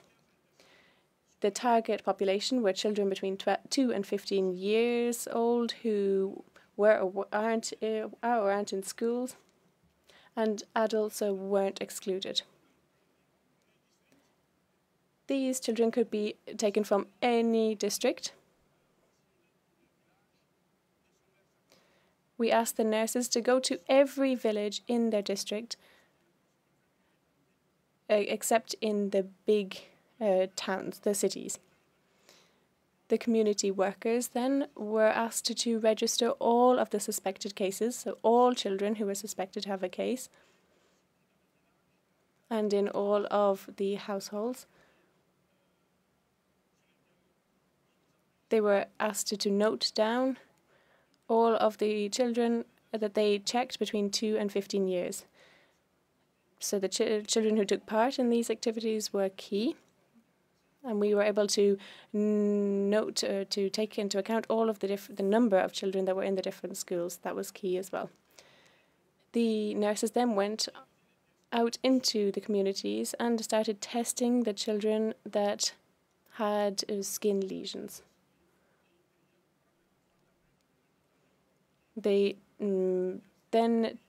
They tested those children that presented skin lesions, and then a second test was done with the DPP test or the rapid diagnostic test. Then we registered these in the child's dossier, and we registered them in the DHSI2, which is a database. The positive cases were treated with azithromycin. The supervision and monitoring was carried out at a central level by ANISVAD, which is a partner, and particularly by the WHO. The WHO was there to monitor all the activities and to rectify any errors, etc. Diapo. Alors, concernant le matériel, je parlais tantôt. I was talking about logistics. We used the RDT and DPP tests. Our partners made kits available to all the districts, and we thank them for that. And we had a certain number of vehicles, motorbikes, 21 motorbikes, for the health districts, and 2 cars. This is just to show you the difficult conditions in which they were working. This car is stuck in the mud. For the remoter zones, that they had to use motorbikes. These are the children patiently waiting for their turn. They're queuing to be examined and tested. On the right-hand side, you have the negative tests, and right at the bottom, you have a positive case of yours. I talked about the support we received from WHO. On this photo, you can see Dr. Barogi, and he's showing us how to use the DPP microreader. This is a demonstration for the nursing staff so that they can read the results. Now, as for the results, in total,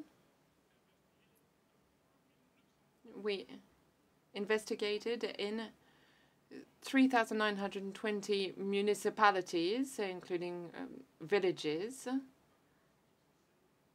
and that corresponds to 365 health zones, health areas in Côte d'Ivoire.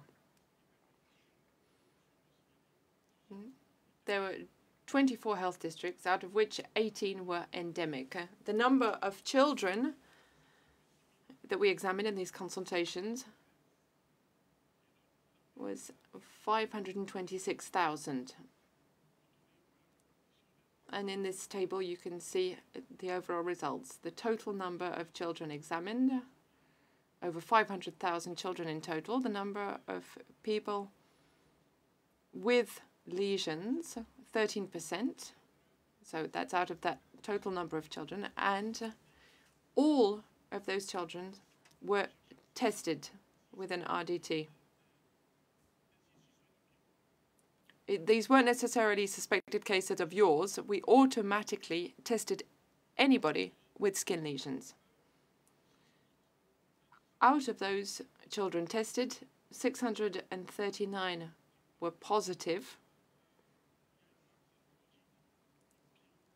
So you can see that there is a serological marker of yours in their blood results.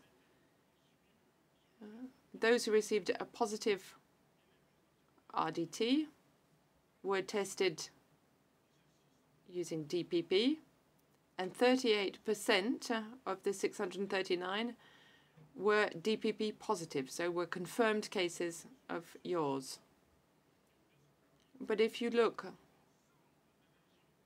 at what that represents out of the total population examined, that's 0.35%, and that can be considered as the yours prevalence rate for all of the districts. Subsequently, we tried to break down all of this data by age. In blue, you have the positive RDT, and in orange, DPP, so confirmed cases. You can see that the 7 to 10 or 7 to 15 age group was the most greatly affected. But we would need to discuss the 0 to 6 year age group further, because there are some that may be undetected. You can see out of 16 samples, 25% were yours, according to the Pasteur Institute. 68% were Haemophilus ducrei, and 6% were co-infections. Next, please. On this slide, we wanted to show you the villages and municipalities that were investigated within a given health district. It's hard to see on the overall map, but we just wanted to show you that within a health district, we travel everywhere. It's not a targeted zone. We want to really reach out to every single village in the health district. Dr. Coffey, you still have 2 minutes to finish your presentation. Next, please. These are the results, positive and negative results, and the distribution in the various health zones.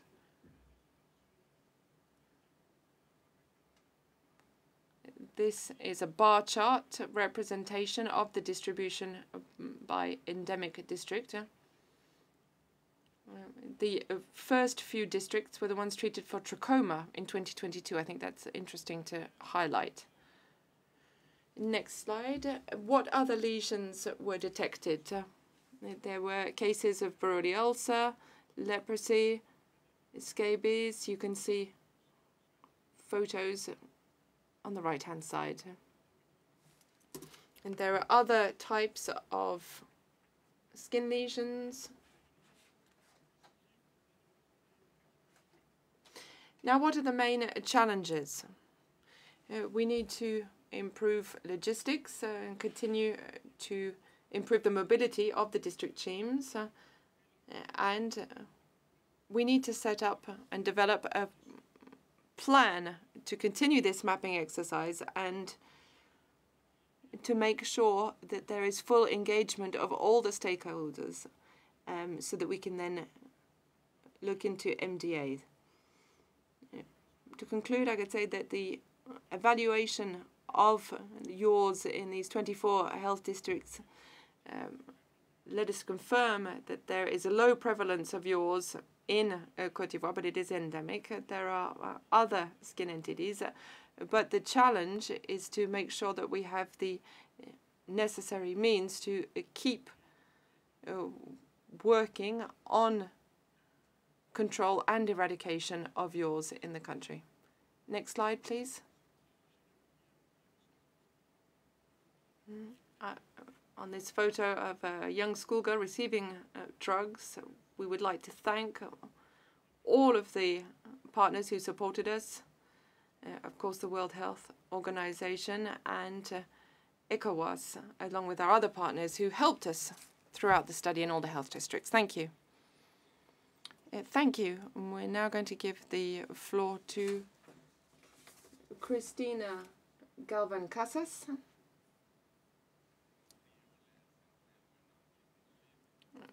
I'd like to ask the next speakers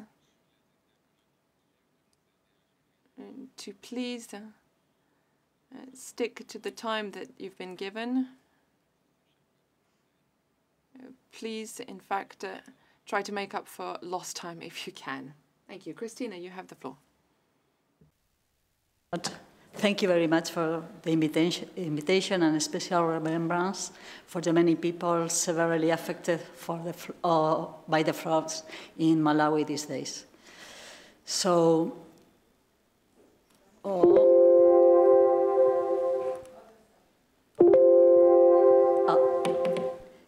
we are fortunate that Skin Exam offers an opportunity to identify multiple conditions in a single visit, because many of them coexist in same population groups, may be avoided or their sequelae lessened by prevention or early diagnosis, and share the same treatment or can be treated with different drugs during the same intervention. And what are the strategies and objectives that we can jointly address? First, training on the recognition on skin diseases prevalent in the area, neglected or not. For instance, it's useless to master the recognition of hanseníasis if we are not aware of the differential diagnosis with other skin entities, preventive measures and treatment. And who should be trained? All those engaged with healing, academic and non-academic professionals, traditional healers. We should join in a mutual learning relationship. And for prevention training, general population and most usefully children at the schools should be also engaged. Wide areas lack sanitary control and active detection of cases, and this means that the official prevalence figures are very different from the real ones, and the different measures to be taken depend on these figures. Active case detection is a very hard and resource-consuming task, and is therefore necessary to deal with mapping, evaluation, and surveillance in an integrated way. My lecture will reflect my experience as dermatologist in rural Malawi within the Dermalawi project, active since 2015. The basis of our work are the dermatology clinics held in the rural health centers from Kota Kota and Salima districts, and the teledermatology network, which operates 24/675. Data collection in the health centers allows to recognize red flags and define the objectives, the specific needs that suggest an integrated control strategy. And closing the circle, mass screening program activities make it possible to detect other dermatological diseases which will be referred to the clinics for adequate control. As it happens in similar projects, the most common skin diseases include fungi, pyoderma, scabies, acne, eczema, and warts. It's striking that leprosy was among the most frequent pathology, accounting for almost 3% of people attended in the first 2 years of the program. Of course, this is not the prevalence, since it is an indirect observation within the patients who voluntarily came to the clinics. In a country where this condition is not considered a cause of concern, I guess due to lack of access to a diagnosis, leprosy is our first red flag. These figures, have exponentially increased because, delayed by the COVID-19 pandemic, we started implementing contact tracing in June 2021. In addition, the awareness generated drives patients to come to the clinics. And as an example of all these new diagnoses, all of them young or very young people, and all of them at a very advanced stage. The second red flag was the large number of ulcers in children and in lower limbs. Most of them were painful and self-healing. Like these ulcers I am presenting to you, which are so alike and yet so different. And the most pressing red flag was scabies because of the number of patients treated and the maintenance of the upward curve despite the many efforts to treat cases and contacts and training talks. Scabies, in all ages, all its manifestations, mostly chronic and close contact shared. The percentage of patients consulting for scabies was increasing exponentially to almost 40% of the total in March 2018. What was going on? Cycles certainly was not seasonal. M of MDA with ivermectin for lymphatic filariasis in 2014 in the country? Maybe. The fourth red flag was malignant tumors in the albino population, some of them in a very advanced stage. As you can see, some red flags were generated by numbers, as in scabies, and others by diagnostic and therapeutic urgency to prevent severe disability or death, such as hanseníasis and tumors. Then health and educational local authorities asked us to move the clinical activities to communities and organize an intervention integrating the diagnosis and mapping of the pathology, neglected or not, that had generated concern. Our objectives were to know the actual prevalence of scabies and to implement a more effective treatment method that could reverse the epidemic, to know the cause of the causative agent of the ulcers, to bring leprosy diagnosis and treatment close to the patient, and to treat premalignant or malignant pathology as early as possible in the albino population.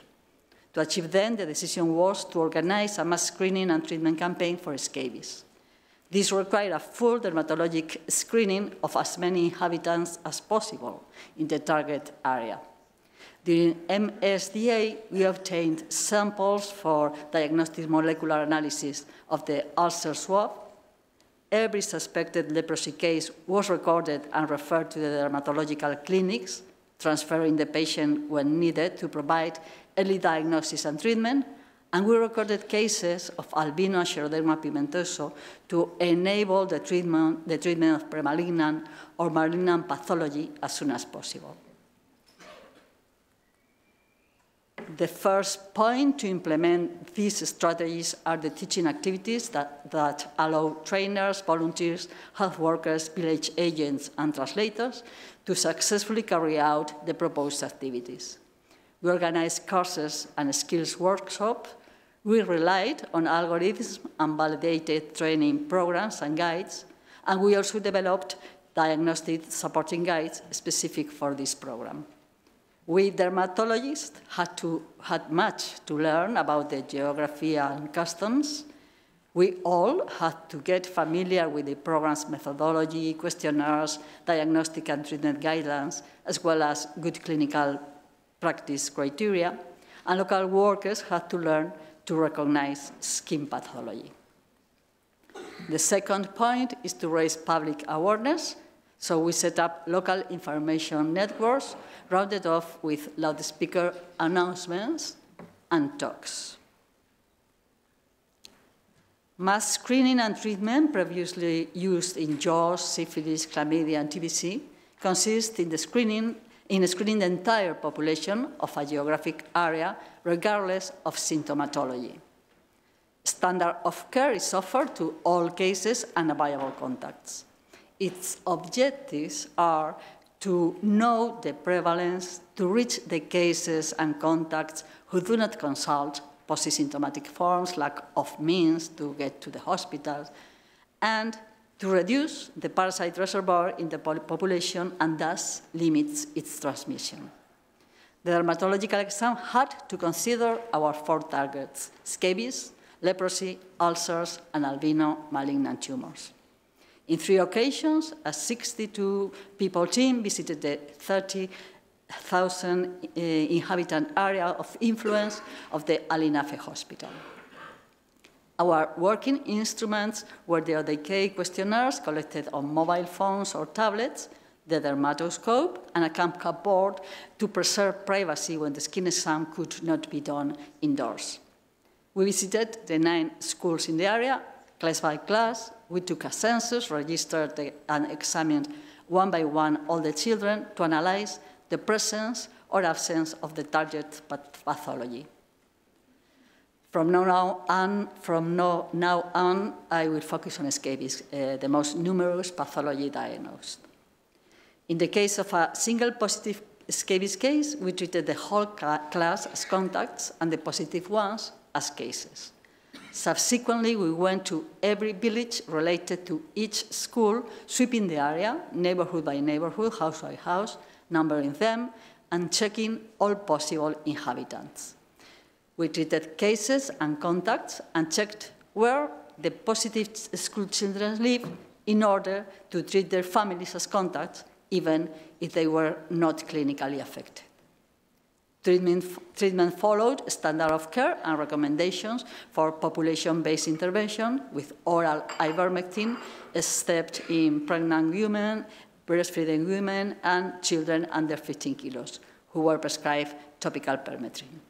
We gave 2 doses to every case, 1 at the time of the first visit and the second dose 1 or 2 weeks later. Contacts received 1 dose at the time of the visit.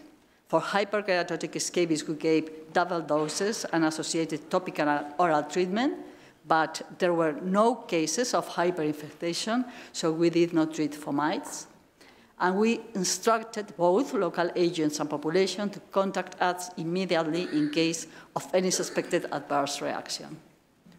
We marked with unbreakable and non-interchangeable wristbands of 2 different colors, donated by the organization of a rock music concert. And the objective was to avoid repeating doses in the same child during our visit, to know whether the child was treated as a case or as a contact on arrival at the family home, and to know who must receive a second dose a week or 2 weeks later. And these are the results. For us, it has been a great success, and we are very pleased to verify that the prevalence has dropped from an alarming 17% of the population to a much less worrying 2%. As drawbacks, the main difficulty is coverage. Population spends little time at home, and there is significant school absenteeism. It is also difficult for cases to come for the second dose or to agree to be examined in subsequent rounds once they are feeling better. The feeling of violation of privacy makes it difficult to carry out a complete dermatological exam and supervise the correct application of the cream. It is true that in a very high percentage of cases, we can diagnose scabies without removing clothing, but in this way, we miss the opportunity to investigate other conditions. So it's imperative for teams to be composed of male and female clinicians. Screening and field treatment is a very pleasant and rewarding task, both from the human and professional point of view, but it requires significant effort in terms of time and human resources. Fatigue is a constant, and difficult working conditions such as heat, rain, dust, mud, make it difficult to apply cream, visualize the burrows, and use the dermatoscope and tablets. As conclusions, the prevalence of scabies is very high in the area covered. Community-based case detection and treatment programs are successful in reducing the prevalence of scabies and should integrate other alarming pathology in the area. Current treatment offers dosing and administration difficulties in mass programs, so new drugs, dissemination models, and treatment and prevention strategies are needed. Despite the reduction in the prevalence of scabies, the infestation continues to be a health problem in the area, and the priority objective of scabies included in the new WHO roadmap should be considered in Malawi. As take-home messages, we must take advantage of the characteristic of our target organ, the skin, to address prevalent pathologies in the same intervention, promote training resources, and propose population-based activities when curing the patient is not enough. I acknowledge the local and volunteer del Malawi team who conducted their work in the communities, the Malawi Ministry of Health and the Kota Health authorities who were the first to promote this intervention, to the missionary community St. Paul the Apostol, our local partner, and to FSCI and Spanish Academy of Dermatology who provided financial support. I will be pleased to hear your comments.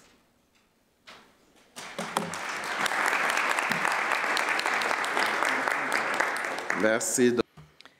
Thank you, Dr. Christina. I'd now like to give the floor directly to Dr. Victoria Cox.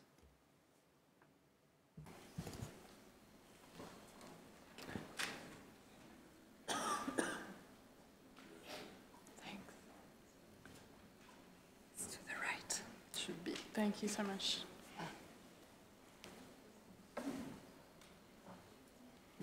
Dr. Cox, vous avez la... You have the floor, Dr. Cox. Good afternoon, everyone. My name is Victoria Cox. I'm a medical doctor and PhD student at the Menzies School of Health Research in Darwin, the Northern Territory,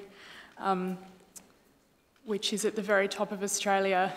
I'd like to start this presentation by recognising that at home I live and work on Larrakia land, and I'd like to recognise the Larrakia elders past, present and emerging. I've put a picture of Australia at the bottom of the screen. The highlighted orange region is the area that we're going to focus on today and was where we conducted Healthy Skin Week late last year. For context, Darwin, the capital, has a population of around 150,000. The orange highlighted region has a population of around 250,000, with many First Nations people living in rural and remote regions. And for context, Greater Sydney has a population of around 8 million.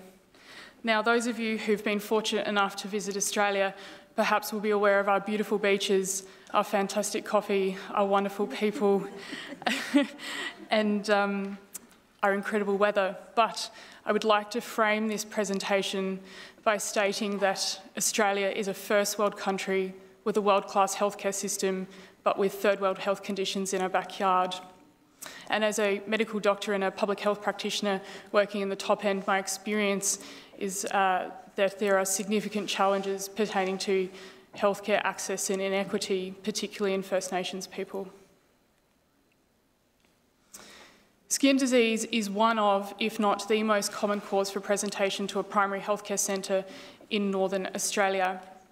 Despite this, the burden of skin disease is underreported and underrepresented on the national policy agenda, and the normalisation of skin disease continues to be a really significant problem.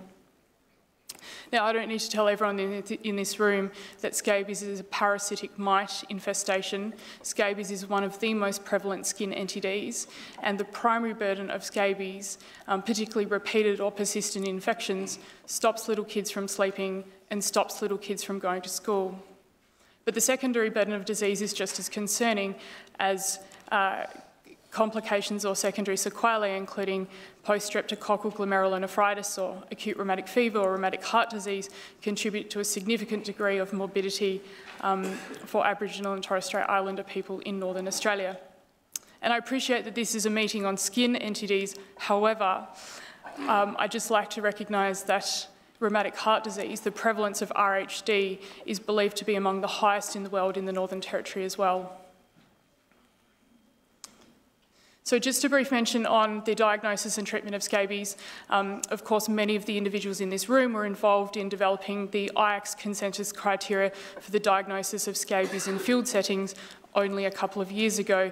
Level A evidence based upon the use of dermoscopy, direct microscopy, and level B and C evidence being a clinical diagnosis based on a full skin examination and incorporating history features. And even in a country such as Australia, it is important to recognise that scabies is most commonly a clinical diagnosis.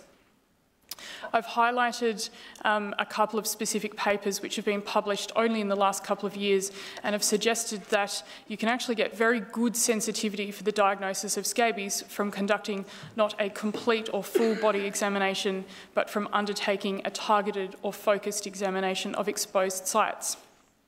And this, of course, has great relevance for conducting large-scale public health programs or prevalence work, as, of course, the implication is that it's likely that conducting the skin exam, or a targeted or focused skin exam, I should say, is going to be quicker, less time-intensive, resource-intensive, and arguably also more culturally sensitive because of reduced need for examination or exposure of sensitive sites.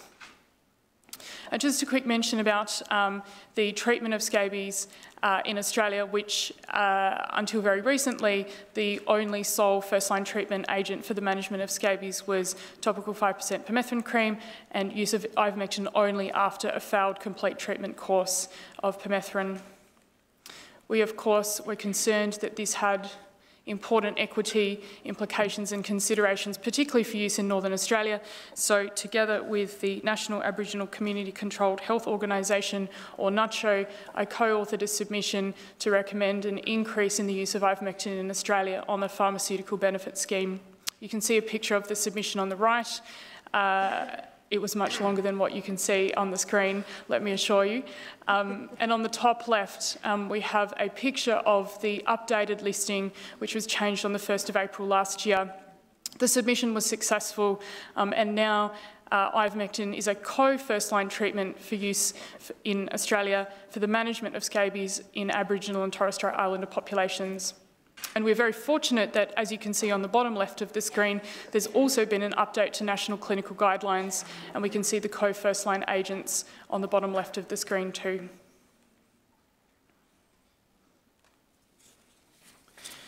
So this is quite a busy slide, but just to highlight that the aim of Healthy Skin Week, which is the focus of this presentation, and we conducted late last year, the outcome or the aim was, first of all, to determine the point prevalence of scabies, second of all, the point prevalence of common skin conditions, and of course, to determine a baseline burden of disease so that we can make comparisons when conducting follow-up or repeat prevalence surveys in the future.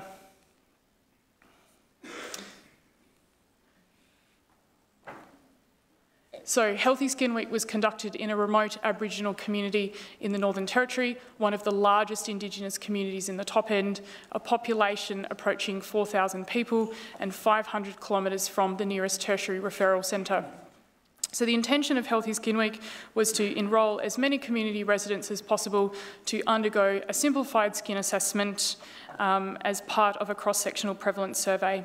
And to do this, we had a large team, approximately 25 individuals, divided into 6 field teams, each field team comprised of 1 local nurse, 1 local Aboriginal healthcare practitioner or community healthcare worker, and as well as a member of the local research or study team. And all members of the study team underwent standardised training and teaching, and we'd like to thank the World Scabies Program for sharing their resources to facilitate us being able to do this. A diagnosis of scabies was made when 3 or more typical scabies lesions in a typical body distribution were present, and of course this is from undertaking a simplified skin assessment which was focused on exposed sites on the head and neck, the arms including the hands, the legs including the feet, and on the trunk for children aged under 2 years.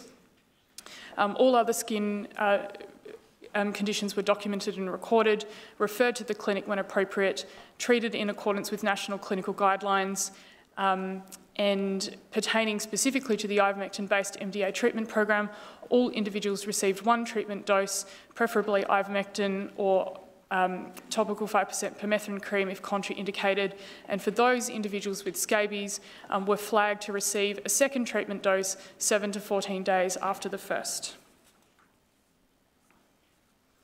Moving on to the analysis, over the next couple of slides, I'll just briefly go through a cascade of care, information on participant demographics and point prevalence for each of the skin conditions pertaining to outcomes 1 and 2, and then followed by a statistical analysis conducted using a Poisson regression analysis to assess the relationship between different outcome variables and scabies to address outcome number 3. So the cascade of care, there are 1,390 individuals approached in the community. Almost 99% of individuals consented to undergo a simplified skin assessment, so N equals 1,372. Almost all of these individuals had treatment as part of the MDA treatment program, and nearly 90% of individuals received ivermectin, 341 individuals had scabies, and 122 individuals received a 2nd treatment dose 7 to 14 days later, which is about 35%. On the left of the screen, there's a table describing the demographics of study participants, specifically sex, age, and household demographics that we were able to collect. And on the right of the screen, we have the point prevalence for scabies in different skin conditions, and highlighted in red, the point prevalence of scabies, 25.1%, impetigo, 7.1%, tinea and fungal disease, 23.1%, and 51.1% of individuals surveyed during Healthy Skin Week had at least 1 form of skin disease. And just to note that there were no cases of crusted scabies identified. The table on the left shows scabies prevalence for different subgroups, and probably the most important thing to highlight on this slide is that children aged 0 to 9 had a scabies prevalence of 43%, and this decreased over the increasing age groups. And on the right, the table I've highlighted the statistically significant results in red, which suggests to the compared to the reference range, people aged between 20 to 29 years had a 60% reduction in the prevalence of scabies, and people with impetigo had a 64% increase in the prevalence of scabies. So overall, 1/4 of the population had scabies, more than half of the population had at least 1 form of skin disease, and not surprisingly, younger people had a higher prevalence of scabies, and impetigo was associated with an increased prevalence of scabies. And just to note that sex and household structure did not appear to have any statistically significant association with varying prevalence of scabies. There were a number of challenges with undertaking this work, particularly around the use of ivermectin, ordering pharmacy stocks. At one point it felt like we'd drained the entire Northern Territory of ivermectin. The truth was probably not too far from it, as well as verifying and accessing contraindications to ivermectin use for the community residents, and then of course accurately assessing those contraindications for the individual that was in front of us during Healthy Skin Week. We spent a lot of time talking about population metrics, which is known to be quite challenging in particularly remote Aboriginal communities in Australia. And of course, this had implications for the documented community penetration, both for the prevalence survey as well as the MDA treatment program. And there are a number of logistical challenges that we had to work through both during Healthy Skin Week and also in the lead up as well. Oop. So this was the first formal prevalence survey for skin disease conducted in the Northern Territory in over a decade. And this is important as scabies remains endemic in Northern Australia. And documenting the burden of skin disease is the first step towards ensuring we have the resources and funds to advocate for an appropriate public health response. Of course, we are looking to conduct follow-up prevalence surveys later this year at the 6-month and the 12-month mark. For this, we have considered whether, as opposed to undertaking a community-wide prevalence assessment, we will look to use a random sampling strategy of either individuals or using residential household data or lot numbers in order to utilise a random sampling strategy to estimate the burden of scabies and common skin conditions in the community. And of course, we've already begun discussions around whether in the future it may be appropriate to consider a repeat MDA treatment program. And we are closely watching research determining the efficacy of a 1-dose versus a 2-dose treatment regimen. And I think particularly in our patient population, which is known to be transient across a large geographical distance throughout the Northern Territory, this is especially important as there are additional logistical challenges with ensuring that people with scabies receive a second treatment dose. There are a very large number of people to thank.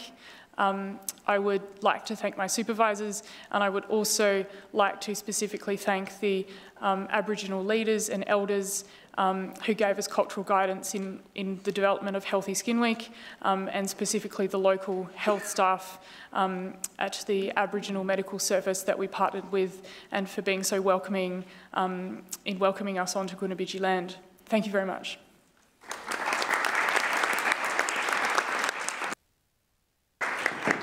Merci, Dr. Thank you very much, Dr. Cox. I am now going to give the floor straight away to Dr. Ernest Taba from Cameroon.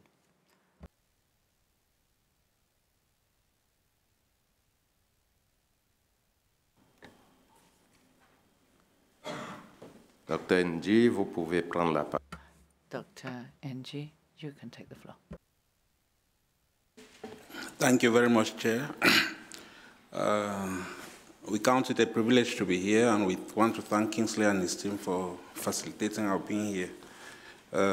It's usually a challenging task to take the floor last, but I want to think that he who laughs best laughs last.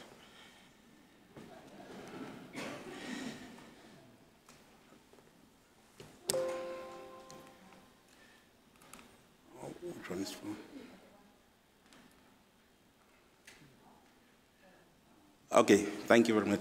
Yeah, we would like to present to you an integrated community-based surveillance system for skin entities that we developed in Cameroon.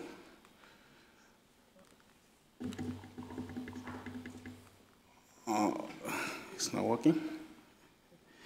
Slides. Okay. Okay, thank you. I think I get used to that. I would like to say that in Cameroon, we have about 15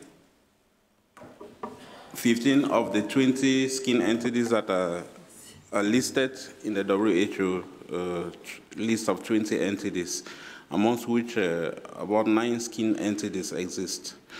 We have had a national program that brought together about 4 of these skin entities, but we did not really have a functional integrated surveillance system as such. Within the framework of a project funded by OSIAC. OSIAC is an organization that coordinates the control of endemic disease in the Central Africa sub-region.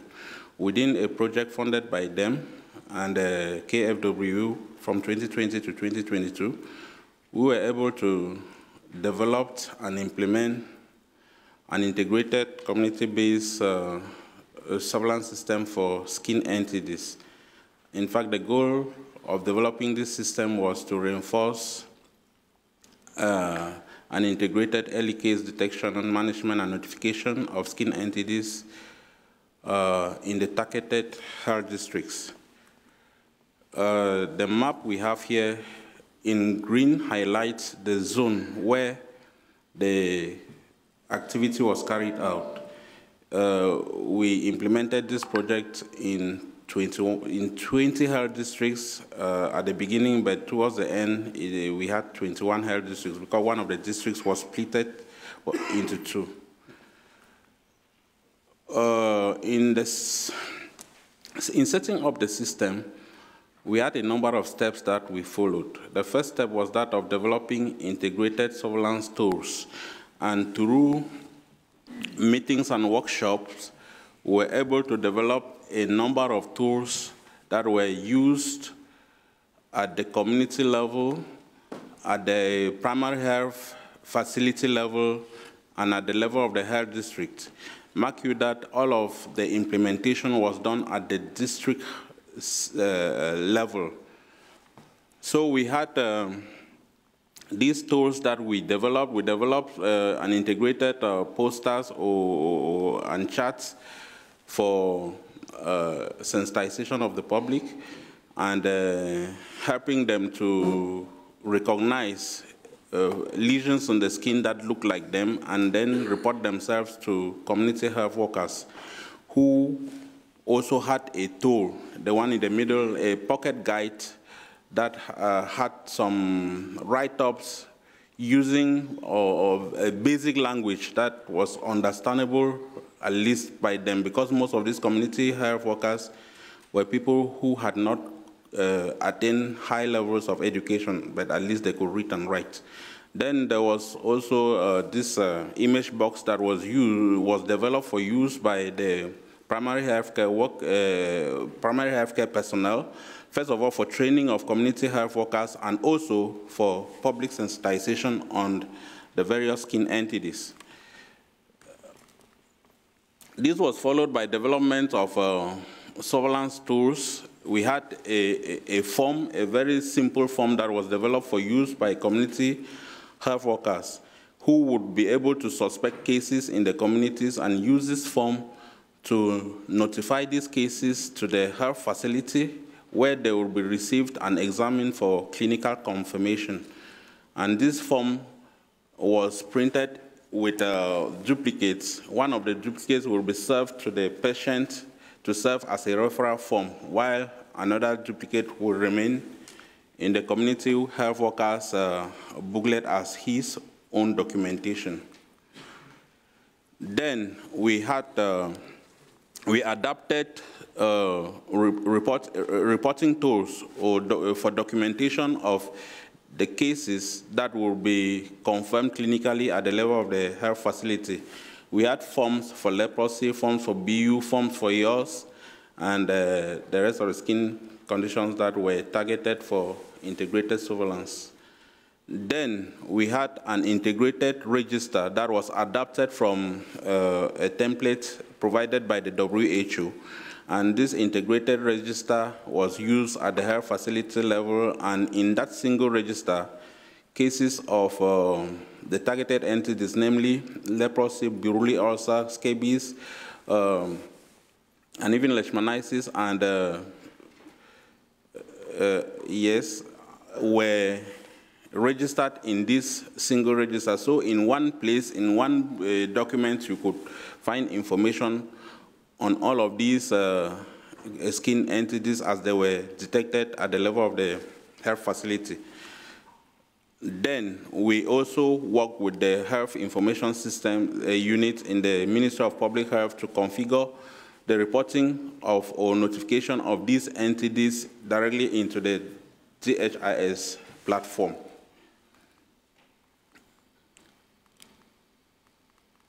Slides, sorry. Then the next step was that of development of training tools.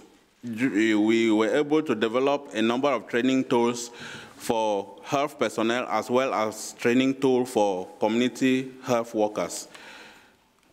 And at the end of the development of the tools, we train trainers on these tools so that in turn they could be able to cascade training of health workers and community health workers on the surveillance system. Then followed the training of actors, which started with the training of the district supervisors. These were people drawn from the district management team as well as the district hospitals in the districts that were involved. In turn, the district teams train primary healthcare personnel within their various districts under the supervision of the national program. And the health personnel also in turn train the community health workers who were supposed to do the work at the level of the community. At the end of it all, we were able to train 358 health personnel and 1,740 community health workers. We also put in place a strong monitoring and supervision teams to work alongside the district, coaching them and helping them to do the work and put some quality in the work that they had to do. So, and these teams were supposed to visit the districts at least once a month and monitor and what they do and also correct the errors that could be found. Supervision was done by the coordination team to districts that had particular problems once in a while. So this chart here shows the system that we developed. Most of the work was done at the level of the district, and at the level of the districts where there are primary healthcare facilities that work for a number of communities.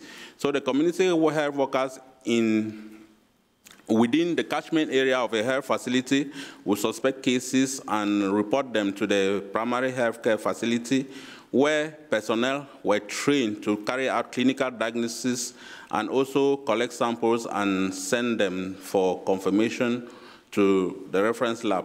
And the cases that were confirmed clinically were directly reported on, were recorded into the registers and then notified onto the DHIS platform or sent to the district management team to do the notification on the platform. And the district management team worked with them hand in hand and to do supervision, monitoring, and correction of errors. This information that was sent to the district DHIS2 platform could be accessed by the regional level as well as the national program for understanding the data and giving orientations and feedback to the lower levels that produce this data, especially the district system.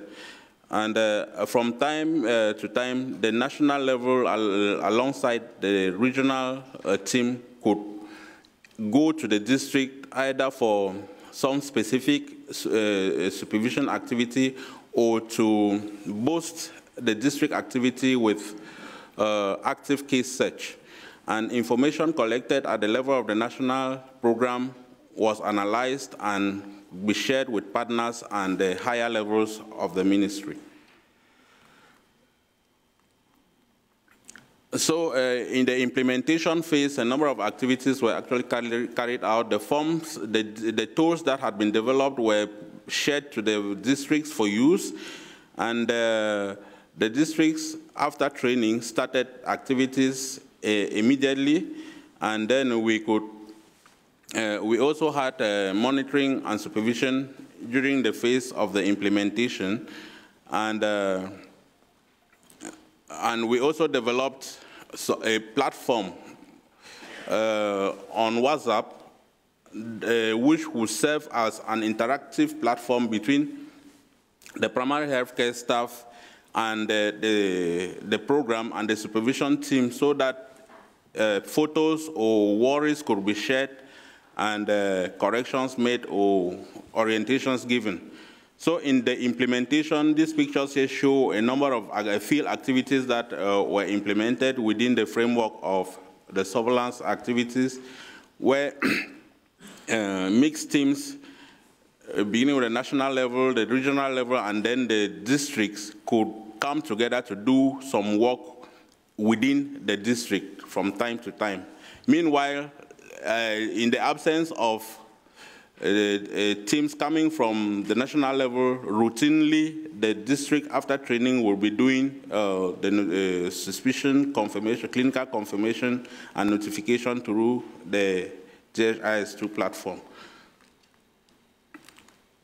So this picture here, the first slide, this slide here is the platform, the WhatsApp platform that was developed for this interactive coaching between the primary healthcare level at the district and the supervisors, which could either be at the level of the district, the region, or the national level. Everybody involved was on this platform, and once the primary healthcare level shared a picture and needed some information or orientation, immediately a solution could be sought from any of the higher levels as soon as the picture was seen. And that helped to improve quality of supervision. Through this platform, we were also able to detect other conditions like the monkeypox you see on that side, which was not part of our portfolio. So this picture shows the GHIS2 platform, the dashboard as the data came. We have these pictures showing the various types of skin entities that could be seen during the activity. Then we have this form here which shows an improvement in notification through the GHIS platform for routine data notification that had not been before. Between 2019 and 2020, there was tremendous improvement in the notification through this system. We also had active case finding in each of these districts at least once. And in the course of this activity, 40,790 people were examined, amongst which 11% had skin entities and 16% had other skin conditions that were not entities, mainly superficial fungal infections. So you will notice that about 27% of all the persons examined had some form of skin lesion. The chart here shows the various skin entities that were detected. Dr. G, we need to move towards the conclusion. The other skin entities, the other skin conditions that we registered. We were also able to confirm yours in 9 of the 21 health districts that were not known for yours before. And the map there shows with red dots where yours had been confirmed in those districts. So we think that integration of skin control intervention is very feasible on a very large scale, and that this system has helped to strengthen the district health system and has also helped us to show the burden of new skin entities that were not known before, as well as confirming yours in 9 new health districts. I think that's my last slide. Thank you.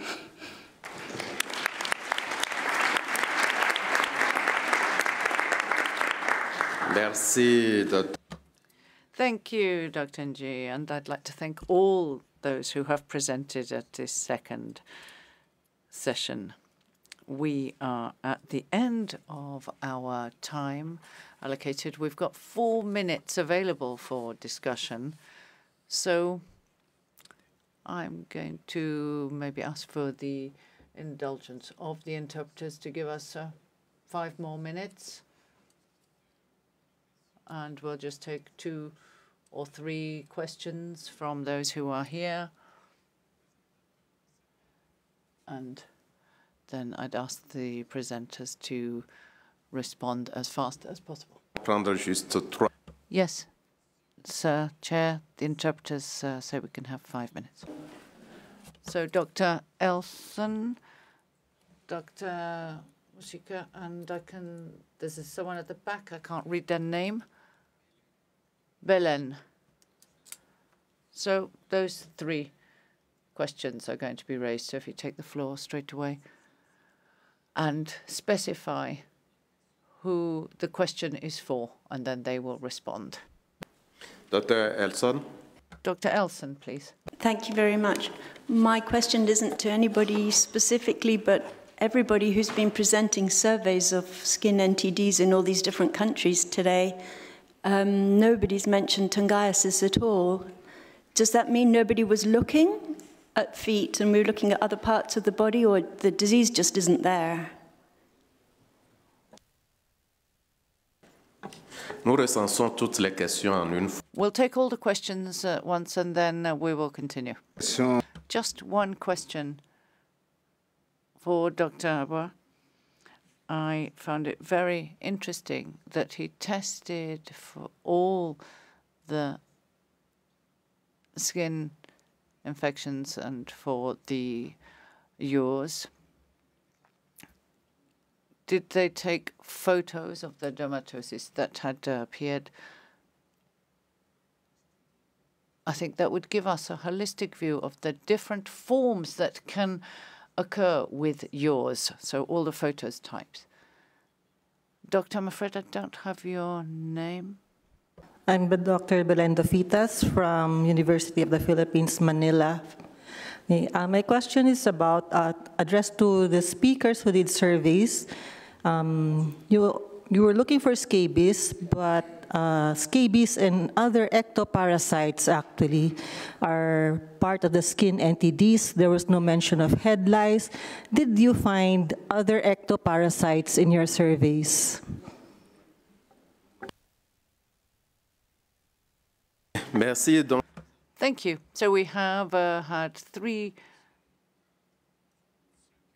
questions. So one for those who have presented their studies. So I'm going to give the floor to Dr. Kofi, who is going to reply on the questions addressed to him. Thank you.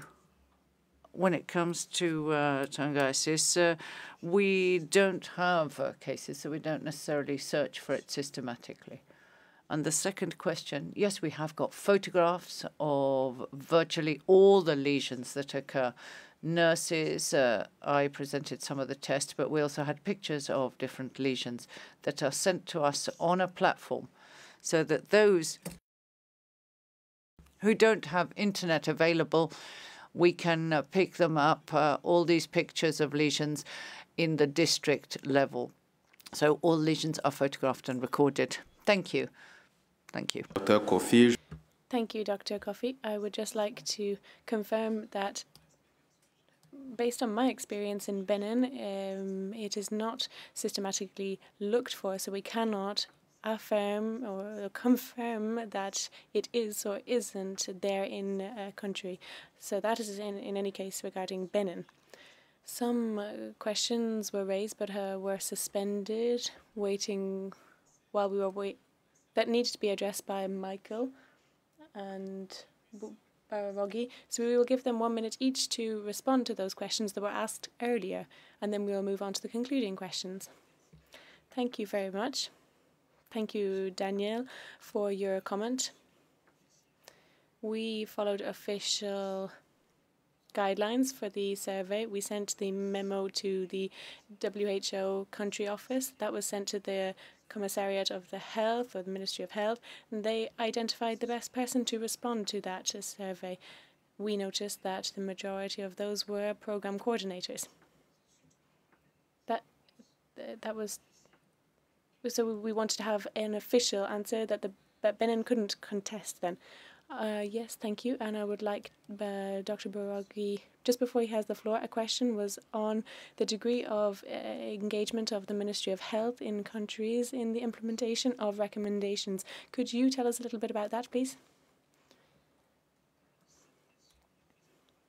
This question wasn't part of the survey, so I cannot respond to that in line with this study. Thank you. Michael? Great. I'll try and do 3 questions in 1 minute. My guess is the answer that the reason no one measures Tunga or head lice in surveys is it's very unclear what the programmatic implication would be, whereas it's clear what the programmatic implication would be of finding yaws or scabies or BU or leprosy, because there is a guidance document, so there's a space to fill there. In Daniel's answer, of course, you're right that there is an important strategy around scabies at lower prevalences. The provisional framework document currently describes all prevalences of between 2 and 10 as an unclear zone. So we are working on the evidence to inform the strategy there. And I think we're 100% in agreement that facilities, be they educational facilities, prisons, refugee or asylum seeker centers, are likely distinct entities where we need to consider those separately. And we know that scabies is often a big problem in that setting. Bien, merci. Very well, thank you. We have reached the end of this session. But before giving the, but there is one last question. Yes, I cannot see your name, but go ahead. Thank you. Australia Public Health. My question is to those who've been involved in implementing MDAs or mass treatment. How do you manage the consent process for children particularly, and in people that have very poor or limited health literacy? So it's a high-level question about consent for treatment. Michael, wait. I'll give an answer from a research perspective and then maybe some of my program partners. I mean, often these activities are implemented as programmatic activities, requiring the same level of consent as, for example, vaccination. So I think this isn't unique to MDA. I think it would be a question, how does one address the health literacy of a child about receiving a measles vaccine in a school-based campaign? So I think this is probably a question for my program partners to say, but I think these are considered routine interventions outside of research settings.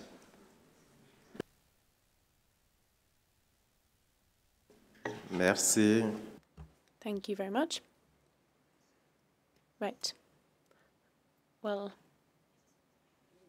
comment on all the surveillance projects that the question is, how are you giving the treatment to these patients? And I think for every project, we have different situations, but the procurement of treatment is very important in doing the surveillance. And this is also one of the questions that I always being asked when I do the projects. And so we don't have any time to receive any replies, but it's good to gather these stories and experiences that how you're receiving the treatment for these patients, so that these patients are also treated.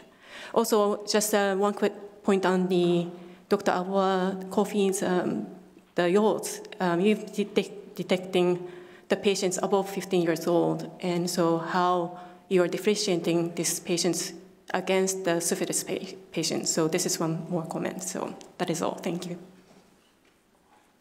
Merci, Doctor.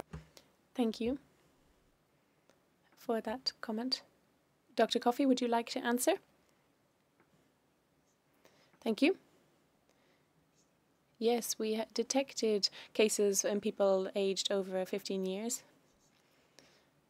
But we had that advice from Dr. Kinsley from the WHO that it's best to delve, or rather to look at why beyond 50 years the diagnosed cases of yaws are less prevalent, and why there was a link there with syphilis. We need to look into adult men, adult women, and children, and look at the differences there. But yes, we did detect cases on the ground, but the lesions weren't typical, unlike the yaws lesions. But the tests were positive. that I would like to confirm, yes. Donc, nous allons clôturer. Thank you.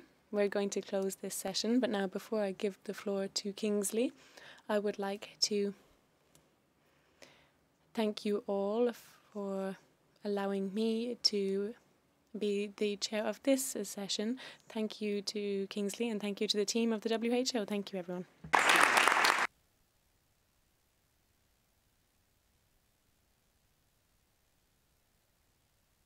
All right, thank you, Dr. Sopo and all the speakers this afternoon.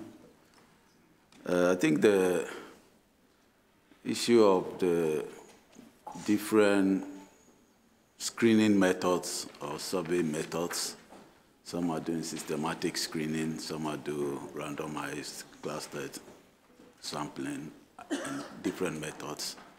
We have been discussing for yaws eradication also about the optimal survey strategy. I think that some of the information we have heard today, together with other experts involved in the work, we will try to also see what is the best. I mean, sure, each situation will require some adaptation. Some will do systematic screening of children, which is fine, but as Michael also mentioned, when you have a rare disease, particularly like yours in some countries, where we don't even know whether it exists or not, where is your starting point? How are you going to figure out whether there are cases or not? But I think we have heard different approaches from different countries, and I think we will take some lesson from all of this moving forward. I see the room is full. I know at the end of the day, the conference services will send me also all the people who have been in and out. I know, I'm counting, I'll show you the data on Friday. You'll be surprised. Yeah? So, yeah, thank you all. Tomorrow we will continue. Have some rest. Look around Geneva and those in France also. And let's meet tomorrow. Thank you all, and bye-bye. Bye.